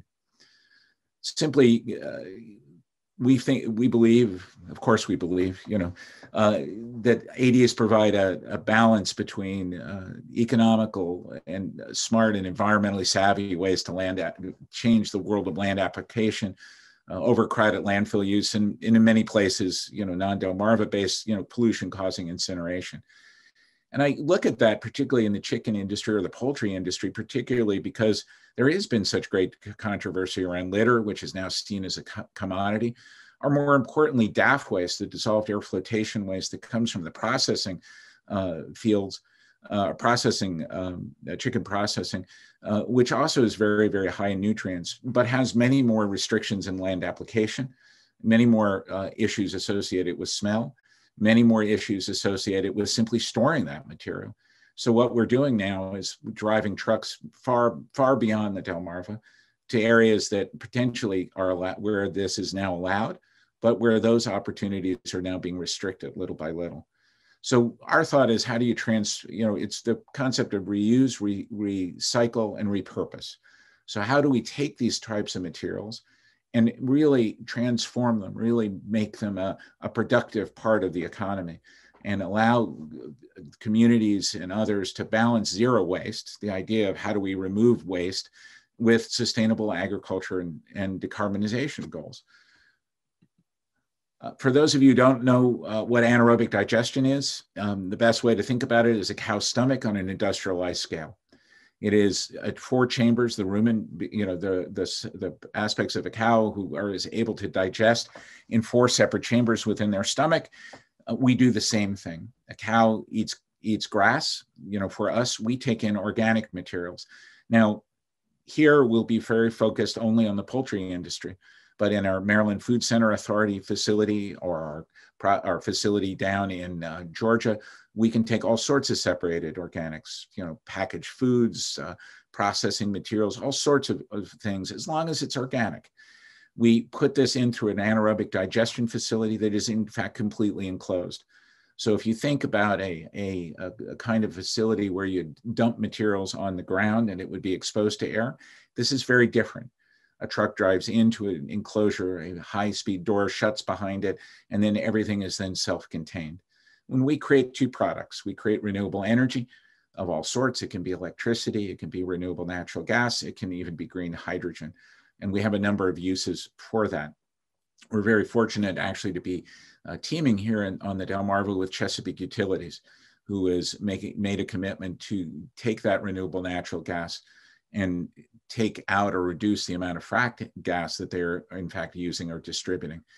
I think the cool part, and I'm a soil person from way back, having had an experimental farm at one point over in Queen Anne's where we were trying to deal with thermophilic composting and trying to transition the phosphorus so that it would become plant available. The digestate that comes out of this process, at the anaerobic digestion process, is in fact a transformed product that can be land applied. Now, we're not suggesting that directly, but I will tell you that that happens throughout Europe. And in fact, in the state of Maryland, as an example, they allow direct land application after drying for soil reclamation, for the use in stormwater management and along state highways. For us, though, we'll be taking that material, drying it, and then also including it with an existing compost facility that we have on site. So what I've been talking about, the site in Seaford, Delaware, is the old Purdue recycling facility. So it was originally permitted to take in 120,000 plus tons of chicken litter and transform that into a pelletized fertilizer. Since during our conversations with Purdue said, look, we do chickens really well. We're not sure we do sustainability well. We'd like a partner. We'd like to be able to work with somebody. So what we've agreed to is that we would purchase the facility from them, which includes this major green building, which you'll see in a minute, and a compost facility, because our feeling is that this is an integrated process that allows easy and smart and effective disposal of materials typically set for land application, and where we'll have the ability to transform that within a single entity. We'll produce a bunch of gas from that. It'll be 410,000 MMBTUs, which just simply means, and I'm way over my skis when I talk about this stuff, is it's about 12 to 15% of what Chesapeake will currently operates within their process.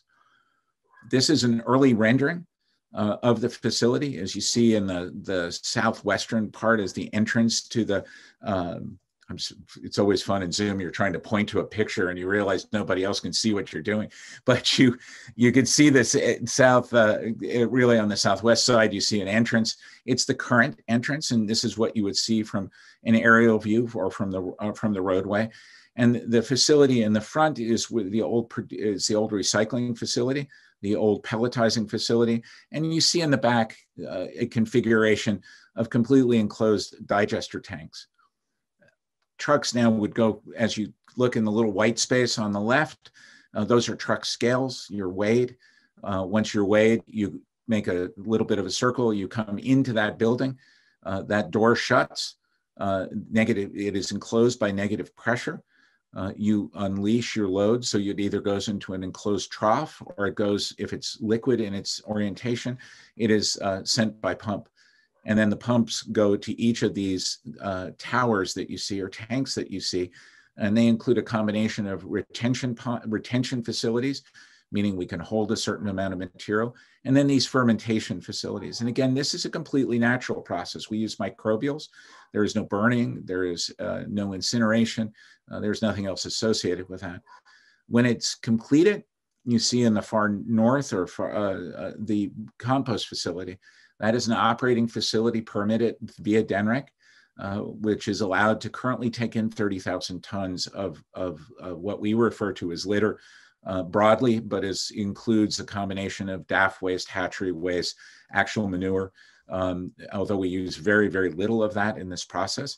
And it's combined, the digestate would go to that facility, would be combined with a carbon source, wood, and then go through the compost process.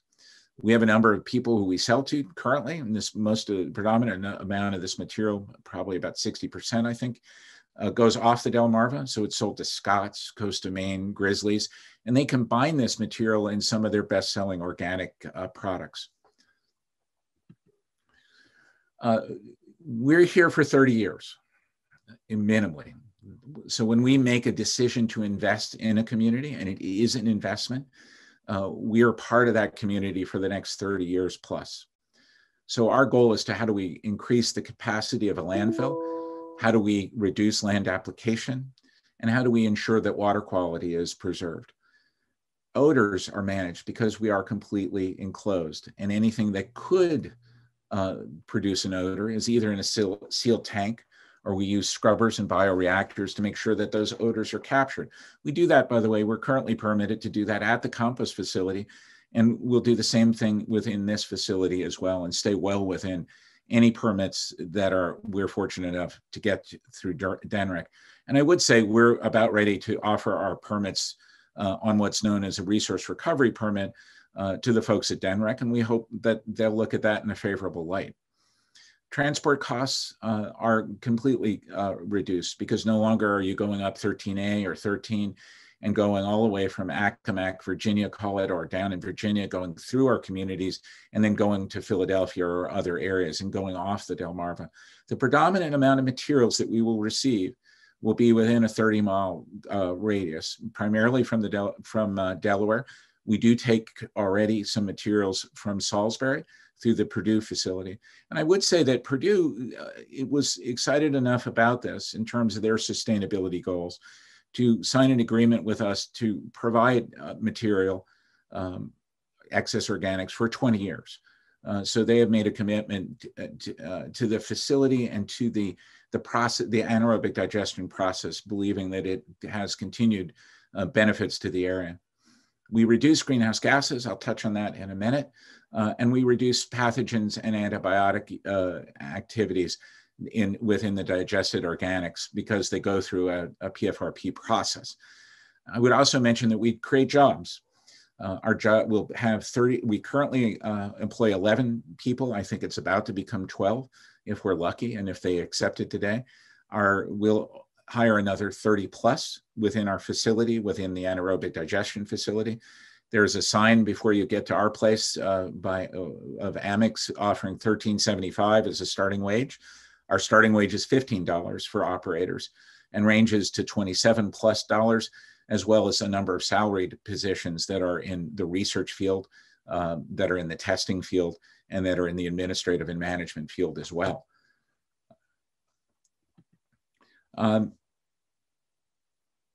We'd also want to, before I get into, well, carbon, and again, forgive me that it's a Central Park reference. We have to do that for the Delmarva, for sure, or for Seaford, more importantly, or for Delaware, more importantly. But a typical facility, an AD facility that takes in around 120,000 tons, I'm sorry, about 220,000 tons of material, reduces carbon to the point that it's 56 times the size of Central Park. So this is enough reduction to power 7,000 or 8,000 homes and an equivalent amount of cars.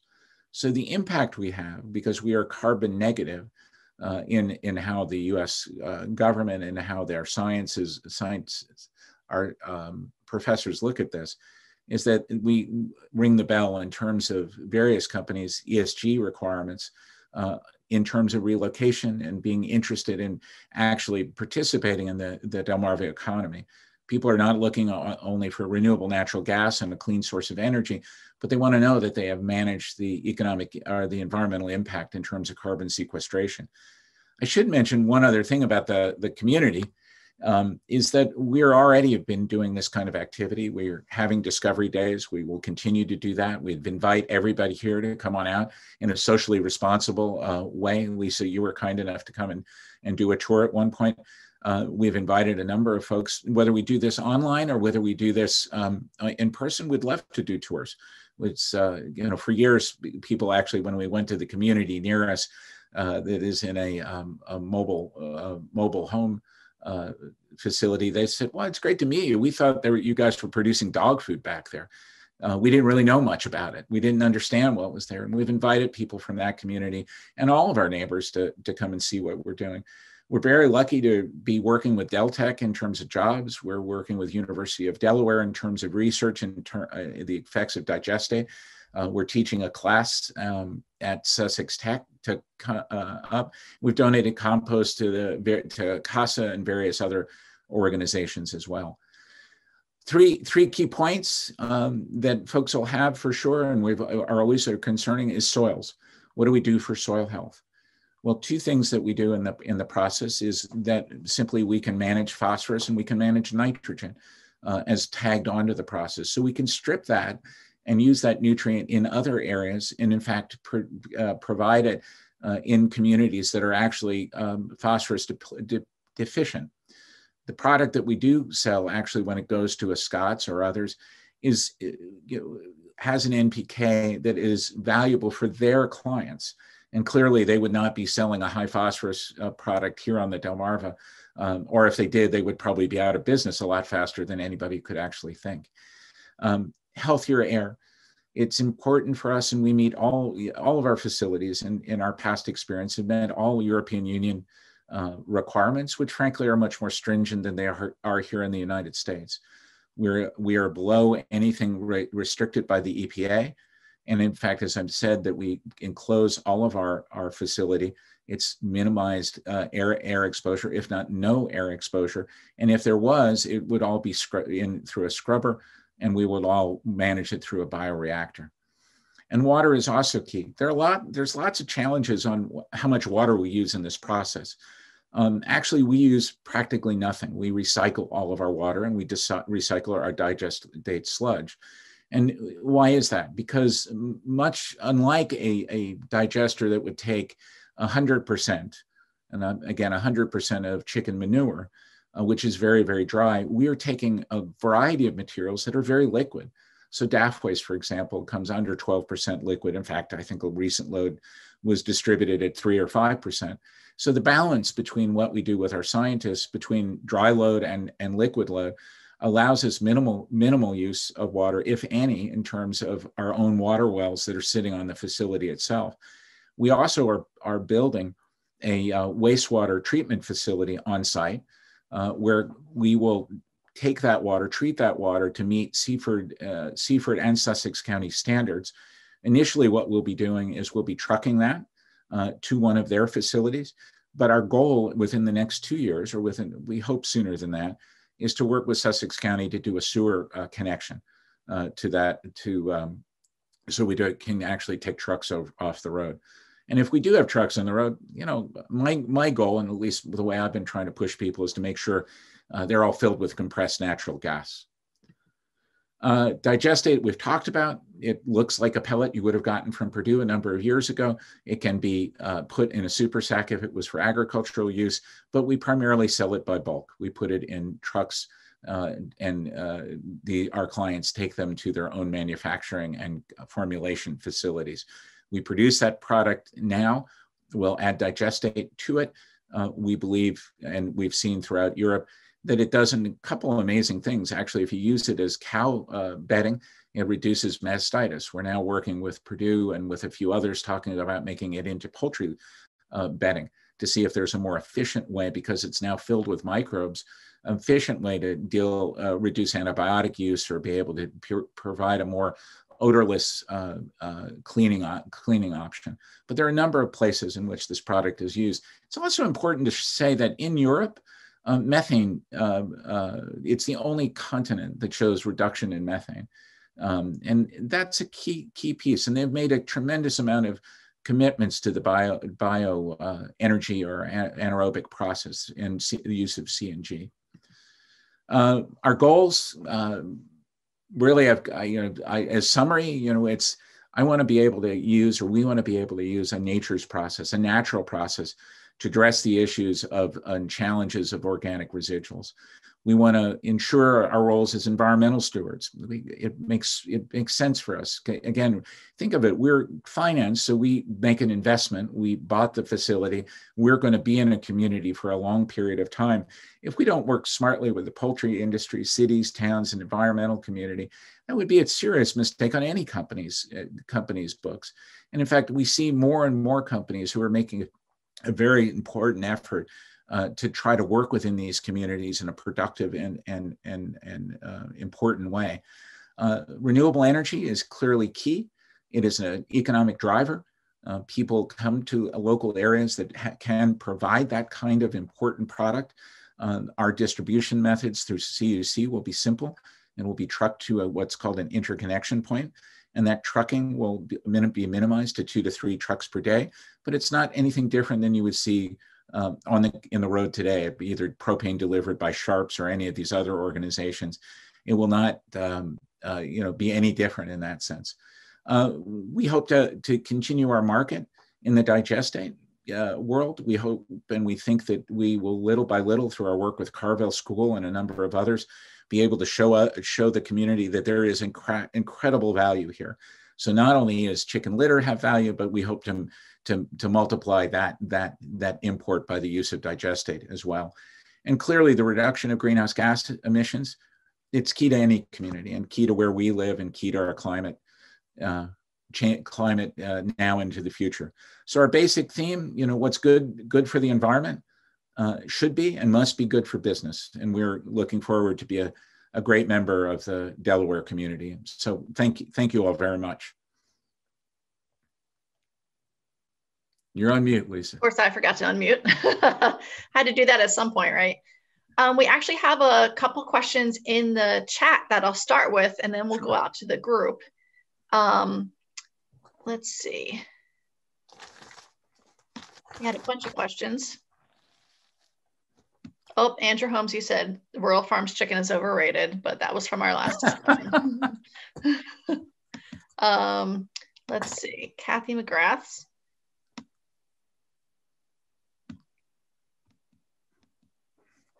Sorry, I'm having problems with my chat box. You want me to go through mine? Can you read yours? Yeah, sure. Okay. I can do that. Peter, what is a nutrient that digested after the process? Organic materials such as this are excellent for crop production, retention. I'm sorry, I should be actually reading. I'm reading them to myself. The first question is, what's the nutrient content of the digested material after the process? Organic materials such as this are excellent for crop production. On this sandy soil, increase nutrient retention by increasing soil matter when used appropriate, and a nutrient management plan can be valuable. So nutrient content is based on the material that we bring in. So if that material was heavy in phosphorus, nitrogen, or potassium, it would come out as being very strong in that area. We, though, have a huge amount of organics there, and we can regulate the amount of NPK that we add to this. So we believe, and in Europe, it is, as I mentioned, land applied directly. And I can give you a number of studies, and we'll share that an increase in crop production, and most importantly, dealing with soil decompaction.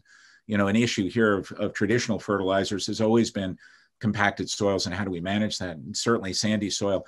The nice part about when you use this, you know, in golf courses, for example, and you use that as a top layer, and using sand as a drainage, you're now seeing roots go through the sand. And it's kind of an interesting challenge. I saw an experiment here that was used in a turf farmer, and that person's challenge to us was, this is too good. This digestate is actually helping me grow really, really strongly, and I'm having a tough challenge. Does the compost digestate have an odor, and will the amount of that material in the open air increase? The answer is no and no. We control the odor, any of the odors in the digestion process.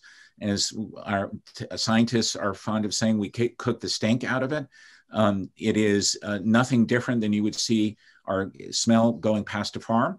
And in fact, I would tell you that you can come, in fact, even to our compost facility, and most days, you'll probably smell the chicken farmer next door before you'll actually smell anything that we're doing. Maria Payan mentioned that it's benefit family farmers. How much litter will you be taking in, and why create energy if litter is a valuable resource needed? Well, as we talked about before, our primary source is DAF waste, processing waste, which needs a home and needs a valuable home. DAF waste does have a significant odor, and there have been land application restrictions, even restrictions in storage. So predominant amount of our materials will come from DAF. We will take some litter, whether that is through a larger farmer, or whether it'll be through friends of ours like Ray Ellis, you know, who's been on the shore for, you know, any number of years transporting litter. We'll be able to manage that process based on what we believe our energy production should and could be, and providing, we hope, an environmental asset. How much of your production inputs will cover the Sussex County poultry waste output? That's... Okay, you're good. I can answer where it goes, where our compost goes, if that's in any way helpful. No, this is an input question. And, you know, the inputs come primarily from Sussex County. You think of Mount Ayr, you think of a number of, you think of Purdue in this area. We have some Maryland, and there's a possibility we might take something from Accomack, but the inputs are primarily Delaware based, and it primarily goes outside of the Delmarva. If I could go on to the, whoops, sorry, there's a bunch. Right now, there are no pellets for sale, Judy, but I can tell you, if you want to come over to the facility and see Monica, who's on screen, we can get you some compost for sure. Happy to do that. And then Holly Porter had a great question on the three-legged stool. Family farmers, chicken companies, and grain farmers are all connected. Supporting one supports them all. You know, we can't. We are not discriminatory when it comes to waste, or when it comes to our excess organics. Whether you're a small farmer or whether you're a processor, we want to be in the middle and be able to manage that process. We want to provide people an opportunity to be able to do so in an environmentally way that is supportive of our economy and supportive of the environment. So as long as the Delmarva, and as long as Delaware has a poultry industry and it has challenges on what to do with that waste and how to manage that in a more effective way, we want to be part of that answer. And then Dustin Thompson said 12 to 13, I said that this will produce 12 to 13% of the demand for natural gas that Chesapeake Utilities requires. So this will offset 12 to 13% of the procurement of natural gas. Or will this be in addition to their current procurement to meet future demand? Is that in any deal or contract or in writing? You would have to ask Chesapeake Utilities how they plan to use the material. I think what they're saying, and this is Peter Ettinger's assumption, not a contractual assumption in any way, shape, or form, is that most utilities, including Chesapeake, want to be able to green their pipeline. They want to be able to retain a source of renewable natural gas, truly non-fracked renewable natural gas, truly organic renewable natural gas from outside sources, replacing the demands of what would be a fossil fuel. So how they use that and who they distribute it to is not within my purview, but I do know that that goal and objective is important. And then Dustin also said, you had said in a previous presentation that biogas is to be refined to remove contaminants for Chesapeake to take it into their system. Is that happening on site? Please, everybody needs to understand, this is not a gasoline refinery in any way, shape, or form. This fits on the footprint, of an existing facility. Gas cleaning is done in a very small skid, and it is done on site. So we do manage that material in an effective and an environmentally sound way and in a safe way. So this is not, there've been some discussions that this is going to be a gas refinery in your backyard. It is not by any way, shape, or form. And then we have a number of other questions by people who have been addressing and attacking some of the things that we're doing over the course of time. Happy to answer them. Happy to answer them also, Maria and others offline as well. If you'd like to come to a Discovery Day or be part of that discussion, happy to do it. I mean, these are questions about permit questions that we have not submitted yet to DENREC. And so we're, once those are submitted, I hope everybody takes a look at them. And then actually, we can have a strong and good dialogue. And Dustin, yes, your point is right. It is on site. And I'm sorry, I'm sure I got a little sensitive to that because a lot of folks are saying this is going to be an oil refinery sitting in the middle of Seaford. Have we captured most of the comments? I know there was a lot of questions. Is anyone on the screen, just for the sake of time? Does anyone have a quick question on video? Can you hear me, Lisa? Yes. I typed into the chat for Peter, is that facility capable of processing organic chicken waste like blood, guts, and feathers? Yeah, I'm sorry, Fred, I didn't see it. My apologies, I was probably going too fast. The answer is yes, but understand from our perspective, we're very logistics oriented. So we like to know ahead of time what's coming to us. Mm-hmm. So because that requires a microbial mix that adjusts for those types of things. But the answer is yes. In volume, or would it be a small volume if you could take such, you seem to be implying that you would have to know about it, so be specially prepared. Is that what you're saying? No, we typically try to plan that over the course of a month to 2 months time. So we know that certain deliveries are there. Certain microbes do better with certain things. So you want to make sure it's like Pepsid. There's 1,400 different kinds of lactobacillus. We just want to make sure the right microbes are there at the right time. So I'd be happy to talk about scheduling and how to make that happen in an effective way. Okay. Happy to introduce anybody on the organic side to our scientists as well. It's really interesting. I did the tour, and I'm sure it'll be more interesting once the anaerobic parts are set up, but it is very helpful to kind of visit the site and get a feel for what they're going to be doing there. Any other questions from the video group before we switch over to our next speaker? Well, thank you, Lisa. Thanks very much, and thanks for the questions. Great. Thank you, Peter. So our next presenter is actually Fred Pomeroy, who had his question about chicken guts. So of course, the waterman wants to know about chicken necks and things. So, I'm going to hand it over to Fred, and he's a local waterman and farmer, and he's actually going to be talking about the economic impacts of local fisheries. But I'm a waterman, lifelong waterman. I've got 56 years experience in Chesapeake Bay commercial fisheries. I told my son I'm gonna figure that business out soon. I'm gonna talk to you today about economic issues and environmental issues around the three major fisheries in Maryland. I call those Maryland's Big Three. And of course, most of you know that I'm speaking of the crab fishery, the blue crab fishery, the oyster fishery, and the striped bass fishery. There's other fisheries in Maryland, but those three are by far the biggest. And I've done some research and come up with staggering amount of figures. I'm going to try to keep my figures to a minimum so your eyes don't glaze over any quicker than they would. I'm wondering, Lisa, if I've sort of got my presentation broken down into three sections. The oyster fishery, the crab fishery, and the rockfish or the striped bass fishery. I'm wondering if I could ask for questions at the end of each little section, just to so I don't get this feeling of I'm talking only to the screen. If sure. People could interrupt me, even that would be great for me. Yeah, definitely. What I need to do to go next slide. Down the bottom. Oh, I don't have the cursor. Forward arrow should work. You can just hit the... Okay, yeah, I've got this quote up now. Hopefully, are you seeing that, Lisa, and the rest of you? Yep.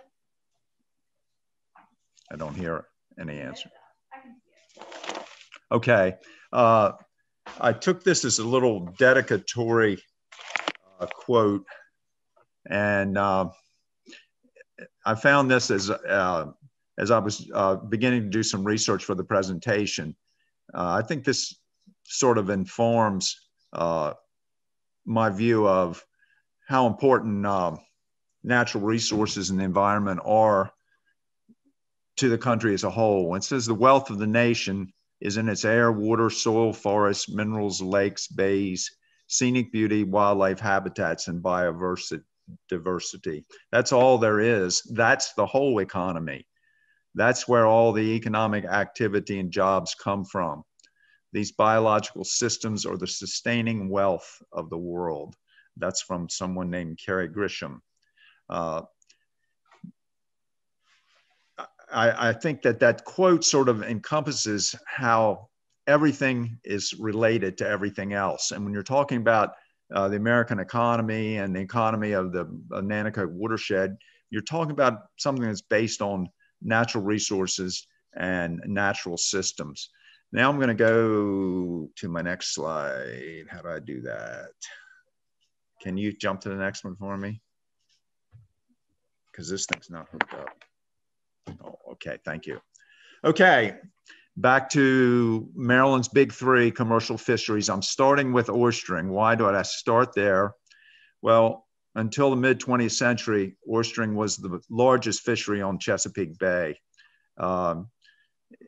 You all have heard the stories about the whole city of Crisfield is built on oyster shells. And 100 years ago, a train car load of shucked oysters went out of Crisfield every day, and maybe even more in the 19th century. They say that the folks that worked on the Transcontinental Railroad ate canned oysters that came from Tangier Sound, which is just below us here on the Nanticoke. And you also hear from environmental groups, some of which I belong to, that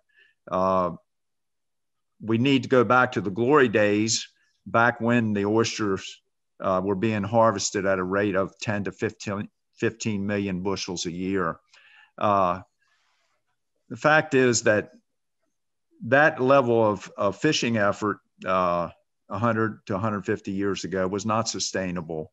That was due to boats from New England, dredge boats coming down into the Chesapeake and basically overrunning the Chesapeake because the demand for oysters was so high The oyster appetite in Europe and in England was starved by the fact the Thames was polluted and there were no oysters there anymore.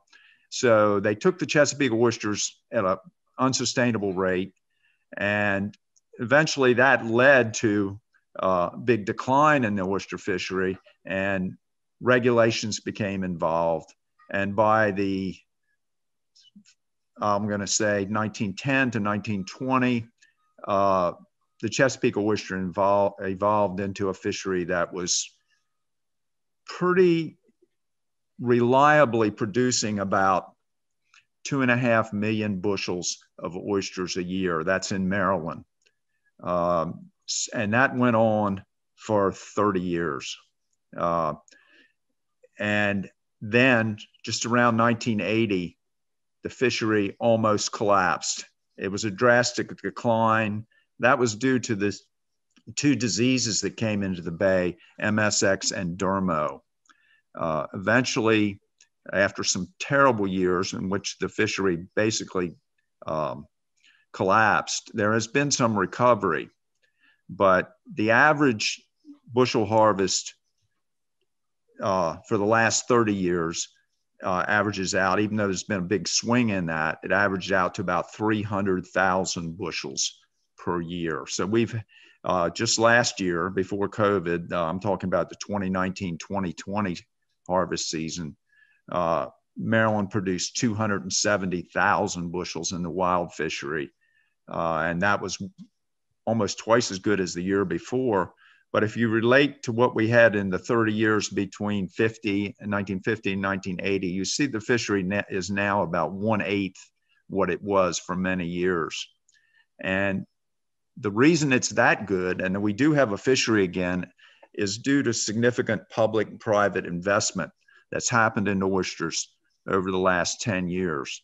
The public investments come from the federal government, the state government, NOAA, National Oceanic and Atmospheric Association, has a multi-million dollar program that's still in progress, restoring oysters on a number of sanctuaries around the bay. And also there's been a lot of private investment through a new emphasis on aquaculture, leased bottom. And I myself participate in that. I have about 60 acres of bottom leases in Little Choptank River. And my goal out of those bottom leases is to try to make it pay for itself and to leave more oysters in the river than I found. I'm working on that goal, and that's been significantly challenged right now because of COVID. I might get into that a little later. But oysters generally by scientists are recognized as a keystone species in the bay, meaning it's a species because it produces its own habitat. And because the oysters filter the water, and they say an adult oyster can filter up to 50 gallons of water a day.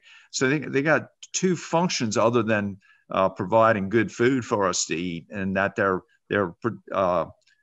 building habitat on the bottom, oyster reefs, which all kinds of other species live on, including crabs, including rockfish or striped bass, and including all sorts of small species.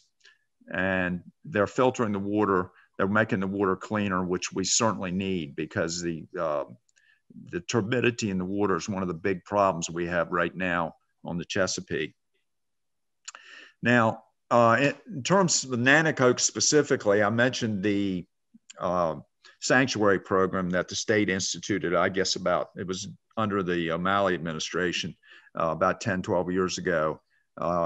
And most of the Nanticoke itself is within a sanctuary, which means there are no public commercial harvest allowed there now. The idea of that program was to take about 25% of the oyster beds in the state and make them sanctuary. And the only harvest that can happen there is through aquaculture, which requires people to lease the bottom and plant a certain amount every year back on the bottom. There's a conflict remaining between the public with wild fishery and aquaculture leasing, and that's playing out right now, and some different decision-making struggles about what ground is open for leasing. I won't go into that right now, and let me see if I can get to the next slide. Why didn't I pay attention? Is it this one? Okay. There's a shot of the Nanticoke, and those little blue triangles that you see down from that pink shaded area down are historic oyster bars. And there are also within upstream of those bars, there's a tremendous amount of area that's been leased and planted with shell. Anybody have any questions now? So I can, before I go on to my next of the big three. You hear me, Lisa?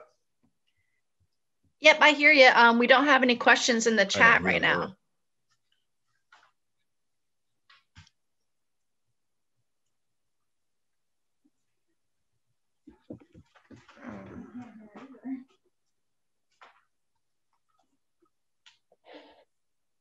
You guys, we can all hear you guys. Just continue on. We don't have any questions in the chat right now. She muted.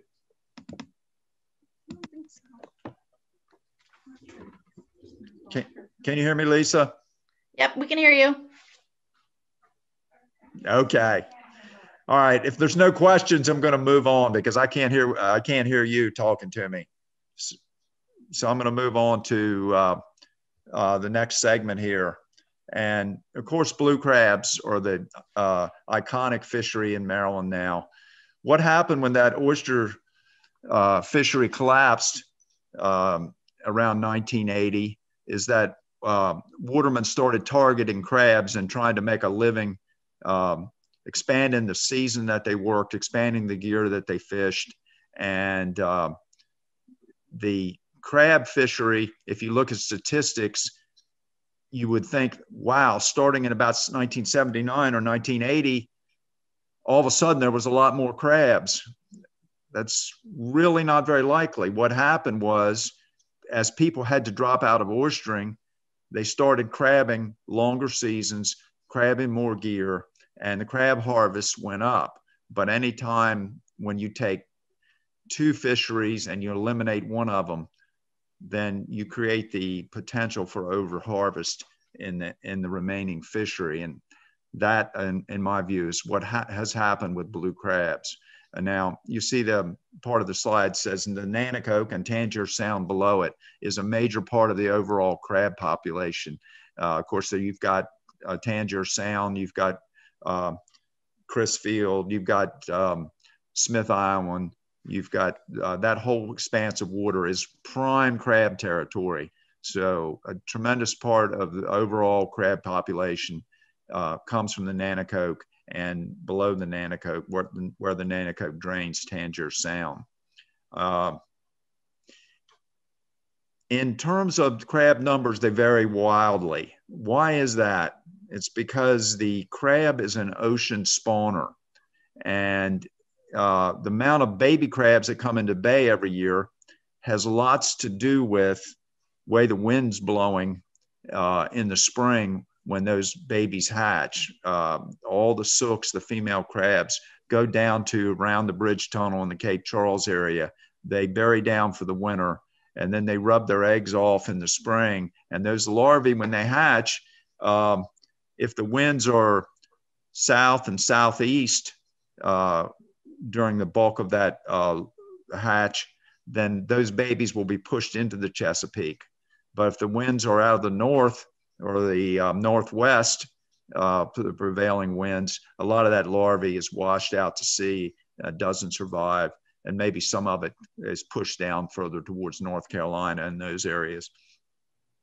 As I said, blue crabs are Maryland's most iconic and commercially important fishery.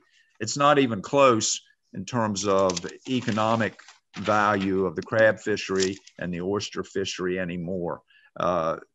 Crab fishery probably producing 4 to 5 times what the oyster fishery does in terms of poundage and in terms of dollars.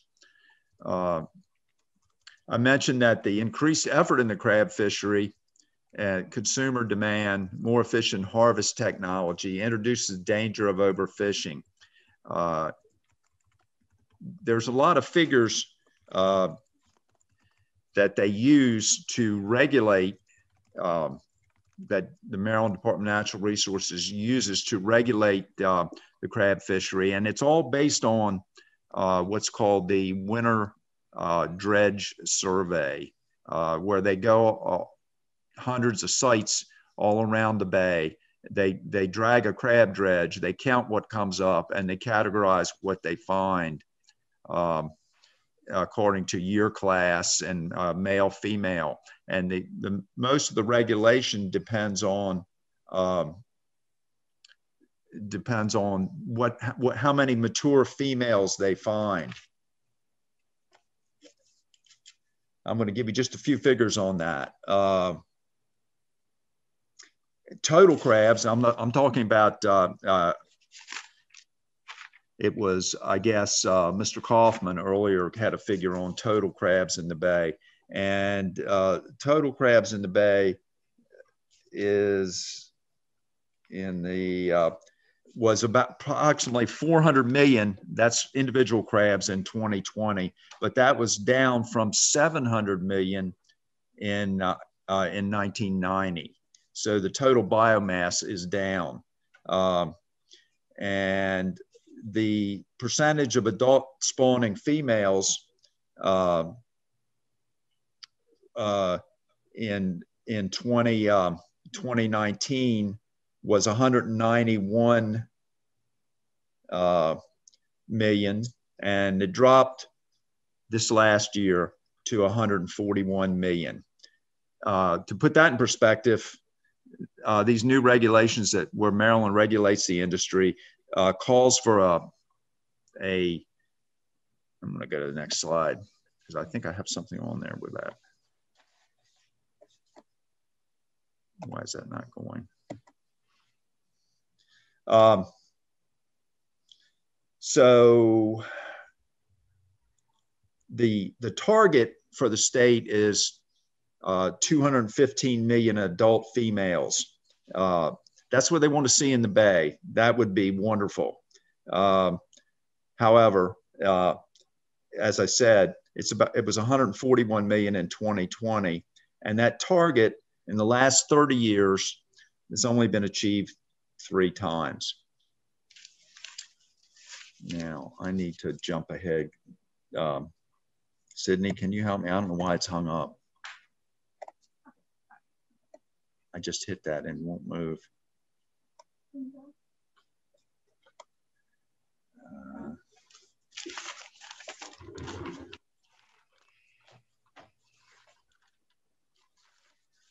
Okay, I'm hoping you're hearing me. And what you'll see on this graph is a wide variation. I think I hopefully explained that in terms of the amount of crabs that get into the bay, of tiny baby crabs, based on where they spawn and the confluence of the bay and the ocean.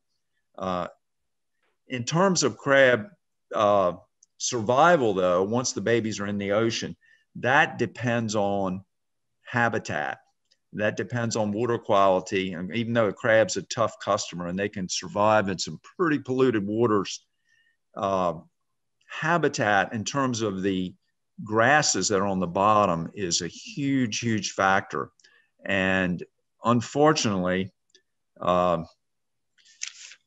what's been happening just in the last couple years has me very worried about crab habitat. There's something called eelgrass, and I'm going to make a little plug right now for a publication I take called Bay Journal.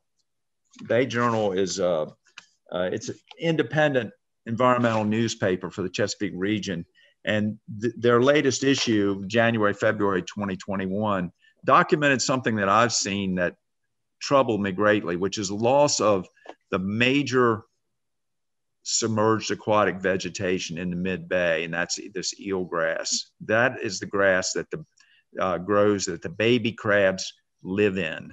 And of course, not only baby crabs, rockfish and other species. But because of increased water temperature, which is at least partly due to global warming, that eelgrass has died off big time in the middle bay. And there's some grasses in the upper bay that are doing better. But our grass, I'm going to say from the Bay Bridge down to clear down to the Maryland line, our primary grass is the eelgrass. It's in real big trouble. And that does not bode well for really striped bass or blue crabs.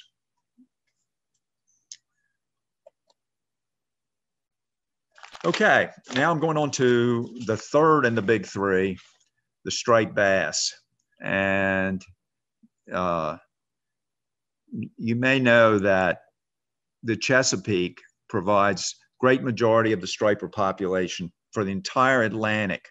The striped bass, most of them spawn in the Chesapeake, and the Nanticoke is one of the 4 major spawning areas in the Chesapeake. So when they do something called the Young of Year survey each year, when DNR does that to try to find out how many baby stripers have hatched that year, they have 4 sites that they test in the Nanticoke. Back in the day, I can recall stories of people who were canoeing and kayaking up in the Nanticoke, up towards Riverton and areas maybe upstream from there, anything above Vienna. And the striped bass were so thick in places that when you put your canoe paddle down, you would hit the back of a striper. That's not the case right now. And in terms of the striper population, it has been very, it's varied really wildly over the years. It got so bad in the 80s that the state stepped in, eliminated all fishing for 5 years from 1985 to 89. It was a 5-year total moratorium, sport fishing, commercial fishing. Well, the fish rebounded. There was what's called a dominant year class in that. I think it was around 87, 88. And there was a great spawn. And because nobody was taking any, those fish that were spawned then, they got to grow up and reach spawning age, which is about 3 years, and they respawned. So then we had a vibrant population of stripers in the bay and started up our fisheries again with heavy regulation. There's never been unlimited catches since that time. And in terms of how rockfish catches are regulated by the state, you have for the watermen, you have a strict poundage quota.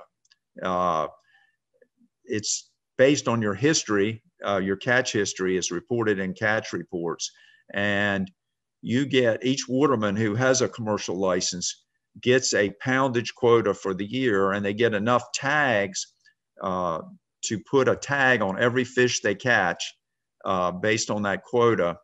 And they call this ITQ system. It's used in other fisheries, particularly out in Alaska. And one of the good things that system has done is it's allowed your quota to be valuable.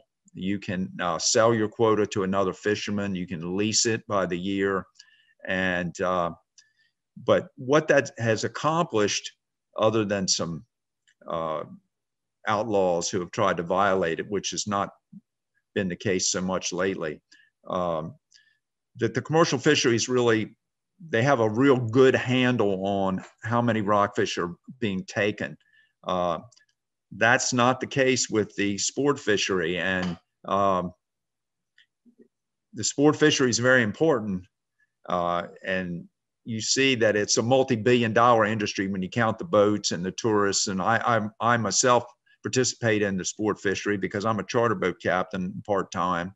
So that sort of mixes the sport fishery and the commercial fishery. I make money taking people out to catch fish, as well as certain times of the year I catch some and sell them. Just like what's happening with the crabs, only more so, the stress on stripers today is due to an increased water temperature. That leads to a lack of oxygen. Fish can't breathe if there's not oxygen. And there's another problem with the food that the rockfish eat. The menhaden, which is their favorite food, what we call alewives, have been depleted to the point where they're considering a moratorium on menhaden fishing right now. But all those factors have put stress on the stripers. And one thing the state's just learned is it's hard to calculate the mortality that's caused by the sport fishing industry or the people out sport fishing. They can't even really count how many they are. But when they release undersized fish, a lot of those fish in the hot summer months end up dying. So in last couple of years, the sport fishing season has been cut back. The daily limit has been cut back from 2 fish to 1. And of course, that doesn't make anybody happy, that they can't even bring 2 rockfish ashore if they're lucky enough to catch some.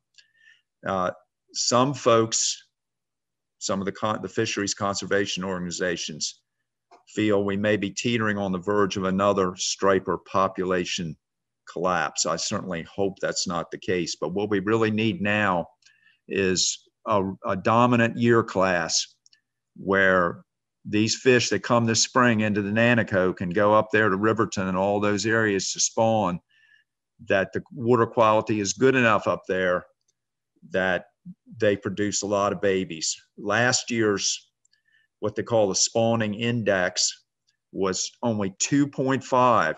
That's when DNR folks drag a seine and bring it to shore and count how many baby rockfish are in it. And the long-term average, I've got 10.5 on the slide. I discovered this morning it should have been 11.5. So that long-term average, 11.5 rockfish for a seine haul. That's all over the bay. But they keep statistics just for the Nanticoke, just for the Chop Tank, just for the Upper Bay, the Susquehanna, and the Potomac River. Those are the 4 big spawning areas. Last year in the Nanticoke, the index was only 2.5 babies. And the year before, I think it was 3 point something. So what that sort of bodes toward is in a few years, 3 years from now, when those fish would reach harvestable size of 19 inches, we're going to see a very scarce amount of fish coming. Here's a graph that shows you what I was talking about. And you see that what sustained us until recently is in the year 2015, that Young of the Year index was fantastic. It produced a dominant year class then. And you see some other dominant year classes like in 94 and 90, or I guess around 2000. And you see that during the moratorium years, 87 through 90, or I guess it's 85 through 90, look how low the amount of babies were during that time. It's probably a good thing. I mean, nobody likes a moratorium and nobody likes being told that they can't catch fish.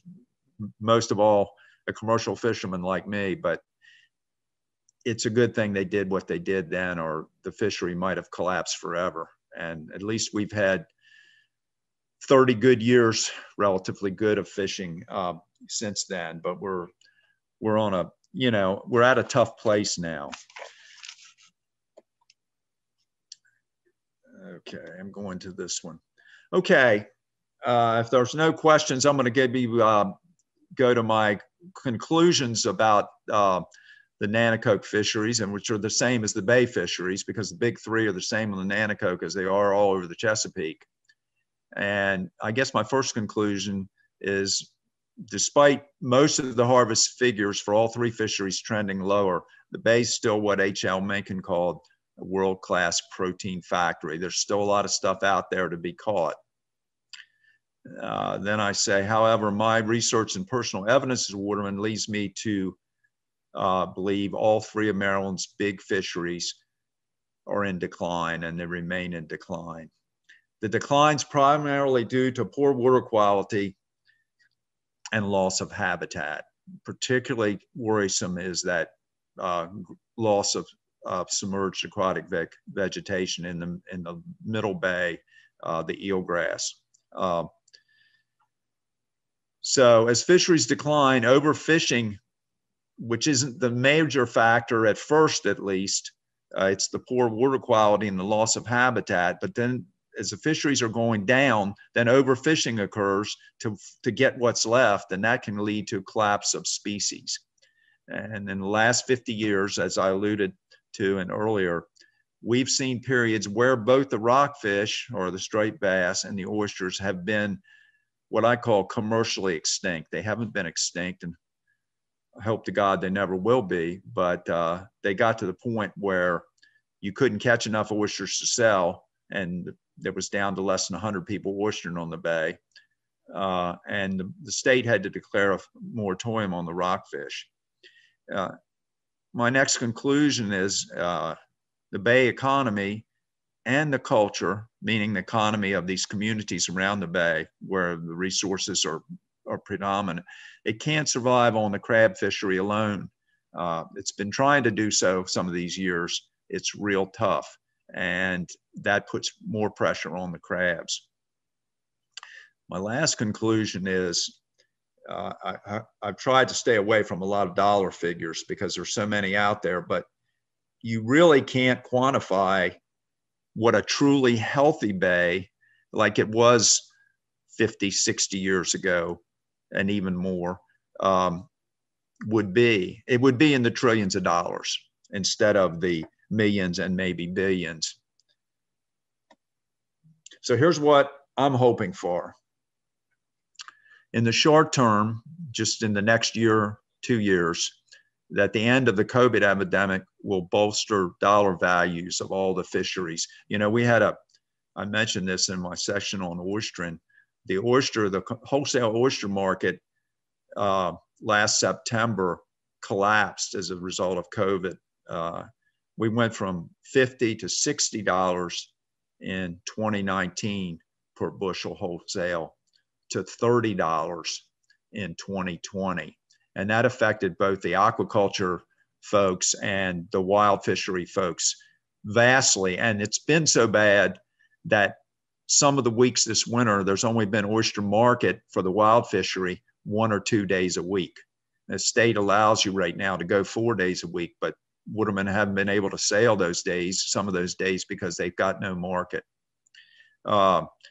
Another thing I'm hoping for is organizations like the NWA, when COVID ends, will be able to expand their programs and help achieve the needed awareness and policy changes. And of course, we heard about environmental tourism with the gentleman talking about the birding. And environmental tourism, recreational fisheries will bounce back. That's an economic benefit that we can hope for, even, you know, in the next 6 months. Long term, what I'm hoping for is a change in the federal administration will result in renewed focus on the environment and resources and environmental value of the bay. One of the things I've noticed that gives me a lot of hope is that young people around the world and their activism for climate change will lead to policy changes and prevent global disaster in economic and environmental resources. And I guess if that all happens, the 50-year struggle to save the bay will finally lead to a recognizable improvement. It seems like what we've been doing for 50 years is treading water, and maybe we've kept it from getting worse, but I'd like to see it get recognizably better, and then our national treasure would be restored. That's all I have, and I hope there's some questions. Not even sure if you're hearing me, so fire away if you've got one. Okay. We hear Fred, but I don't know if Fred hears us. So Sydney's going to ask him one or two of the questions. It's complicated like all environmental things, but the biggest threat right now for the eelgrass is the water temperature, and also runoff and turbidity. That eelgrass is basically a cooler water grass, and we were at the sort of southern edge of the range of eelgrass. And what we had starting in 2017 was a tremendous amount of rain, record amount of rain, and we also had hot water. And that just put the kibosh on eelgrass. And then that continued into 2018. So we had 2 tough years there on eelgrass. Now, as I said, not all the grasses, there's 5 types. You can get all this from the Bay Journal. I'm putting it up there again because there's an excellent article about the grasses in the Bay and sort of hoisting the warning flag about this eelgrass disappearance. But the runoff from excessive rainfall, the turbidity clouds the water, and because the eelgrass is surviving in the water, it needs extra light. And when the water's thick, and I've noticed this myself in the last couple of years, we had some years even within the last 10, and I think this was due to the increase in the oysters and the oysters filtering the water. We had some years where the water was getting clearer, not like it used to be, because in the fall, I used to be able to go out fishing and around James Island, the mouth of the little chop tank, and see down 15 feet to the bottom, or sometimes even more. Nothing like that, but it was more like you could see down 6 and 8, maybe 10 feet. Last 2 years, even once the water got cooler, you've not been able to see any sort of distance underwater. So for the eelgrass, we've got to hope for a little bit drier weather, and we got to hope for a little bit cooler weather. I don't mean as cool as it is in Texas right now, but we need water temperatures not over the mid 80s, and they've been up in the upper 80s in the last couple summers, at least for part of the summer. Anything else? I think that's it. We had Mike, who is the SAV guy, the rivergrass guy for Maryland, and he put a link on the chat. So if anyone wants to check that out, he's a great resource, and that's more information. I don't know that there was any other questions. Let's see. I think that's it. Are there any other questions for Fred? Hey, I want to thank Sydney for help. Somebody talking?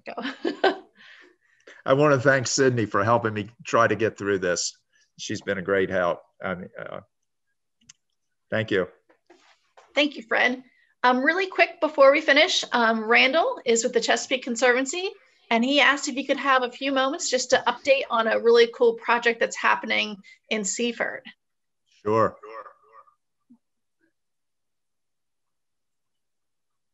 You're gonna have to unmute yourself there, Randall. Very good. Thank you. There you go. That would be useful to have at least a couple of minutes on what we're doing in Seaford. I'm going to try to share this.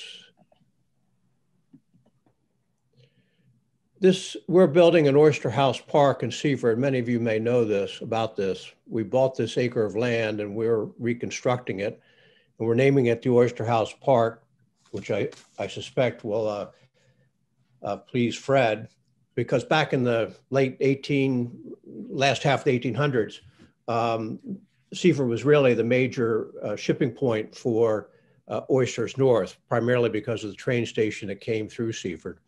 we've broken ground on this Browns area that hopefully you can see here over the water. This is a $1.2 million project to try to stabilize the shoreline here and offer an extension of the Riverwalk in Seaford itself. At the bottom of the screen is going to be a deck that could be used to, we eventually hope to be able to have kayaks, a kayak launching machine here. You put in your credit card like you would to rent a bicycle and get a kayak and take it out. But you can also bring your own kayaks down here. There's an amphitheater at the bottom. And the deck will be used for performances to the amphitheater as well. So it's going to be a multi-purpose park, Oyster House Park, that we hope this first phase will be finished. Well, it will be this summer. And they're working on it now for any of those of you that live in Seaford. I think the other thing that is worth noting is that the Chesapeake Conservancy, working with their partners, has protected 19,300 acres of the habitat on the Nanticoke Watershed. That's 33% of the land on the Nanticoke Watershed has been protected versus 22% within the Chesapeake Bay watershed and only 12% nationally. So the Nanticoke is really, we're doing a lot to protect the pristine nature of the Nanticoke. As everyone on this call understands, it really is a major tributary to the Chesapeake and one that deserves to be, continue to be protected. If anybody wants to know more about what we're doing in the Chesapeake or at the Oyster House Park, perhaps you could contact me after this, and because I know we're running out of time. I will leave an email address on the chat, and you can contact me if you'd like. That's all I've got. Thanks. Thank you so much, Randall, for that update. So I just want to close by saying thank you so much to all of our different presenters. I know you took time out of your day to be here, but also to create your PowerPoints and gather the information, and we really appreciate it. And I think one of the themes I heard resoundingly, through and through the different presentations is that the economics and the environment don't have to be mutually exclusive, that we really can have both. We can have it all here on the Nanticoke. And I'm really thankful because there have been so many great partners that we've had here at the Nanticoke Watershed Alliance, both corporate and NGO, that have really done a lot to work together to try to find some good economic common sense solutions to some of our issues. So thank you all for attending.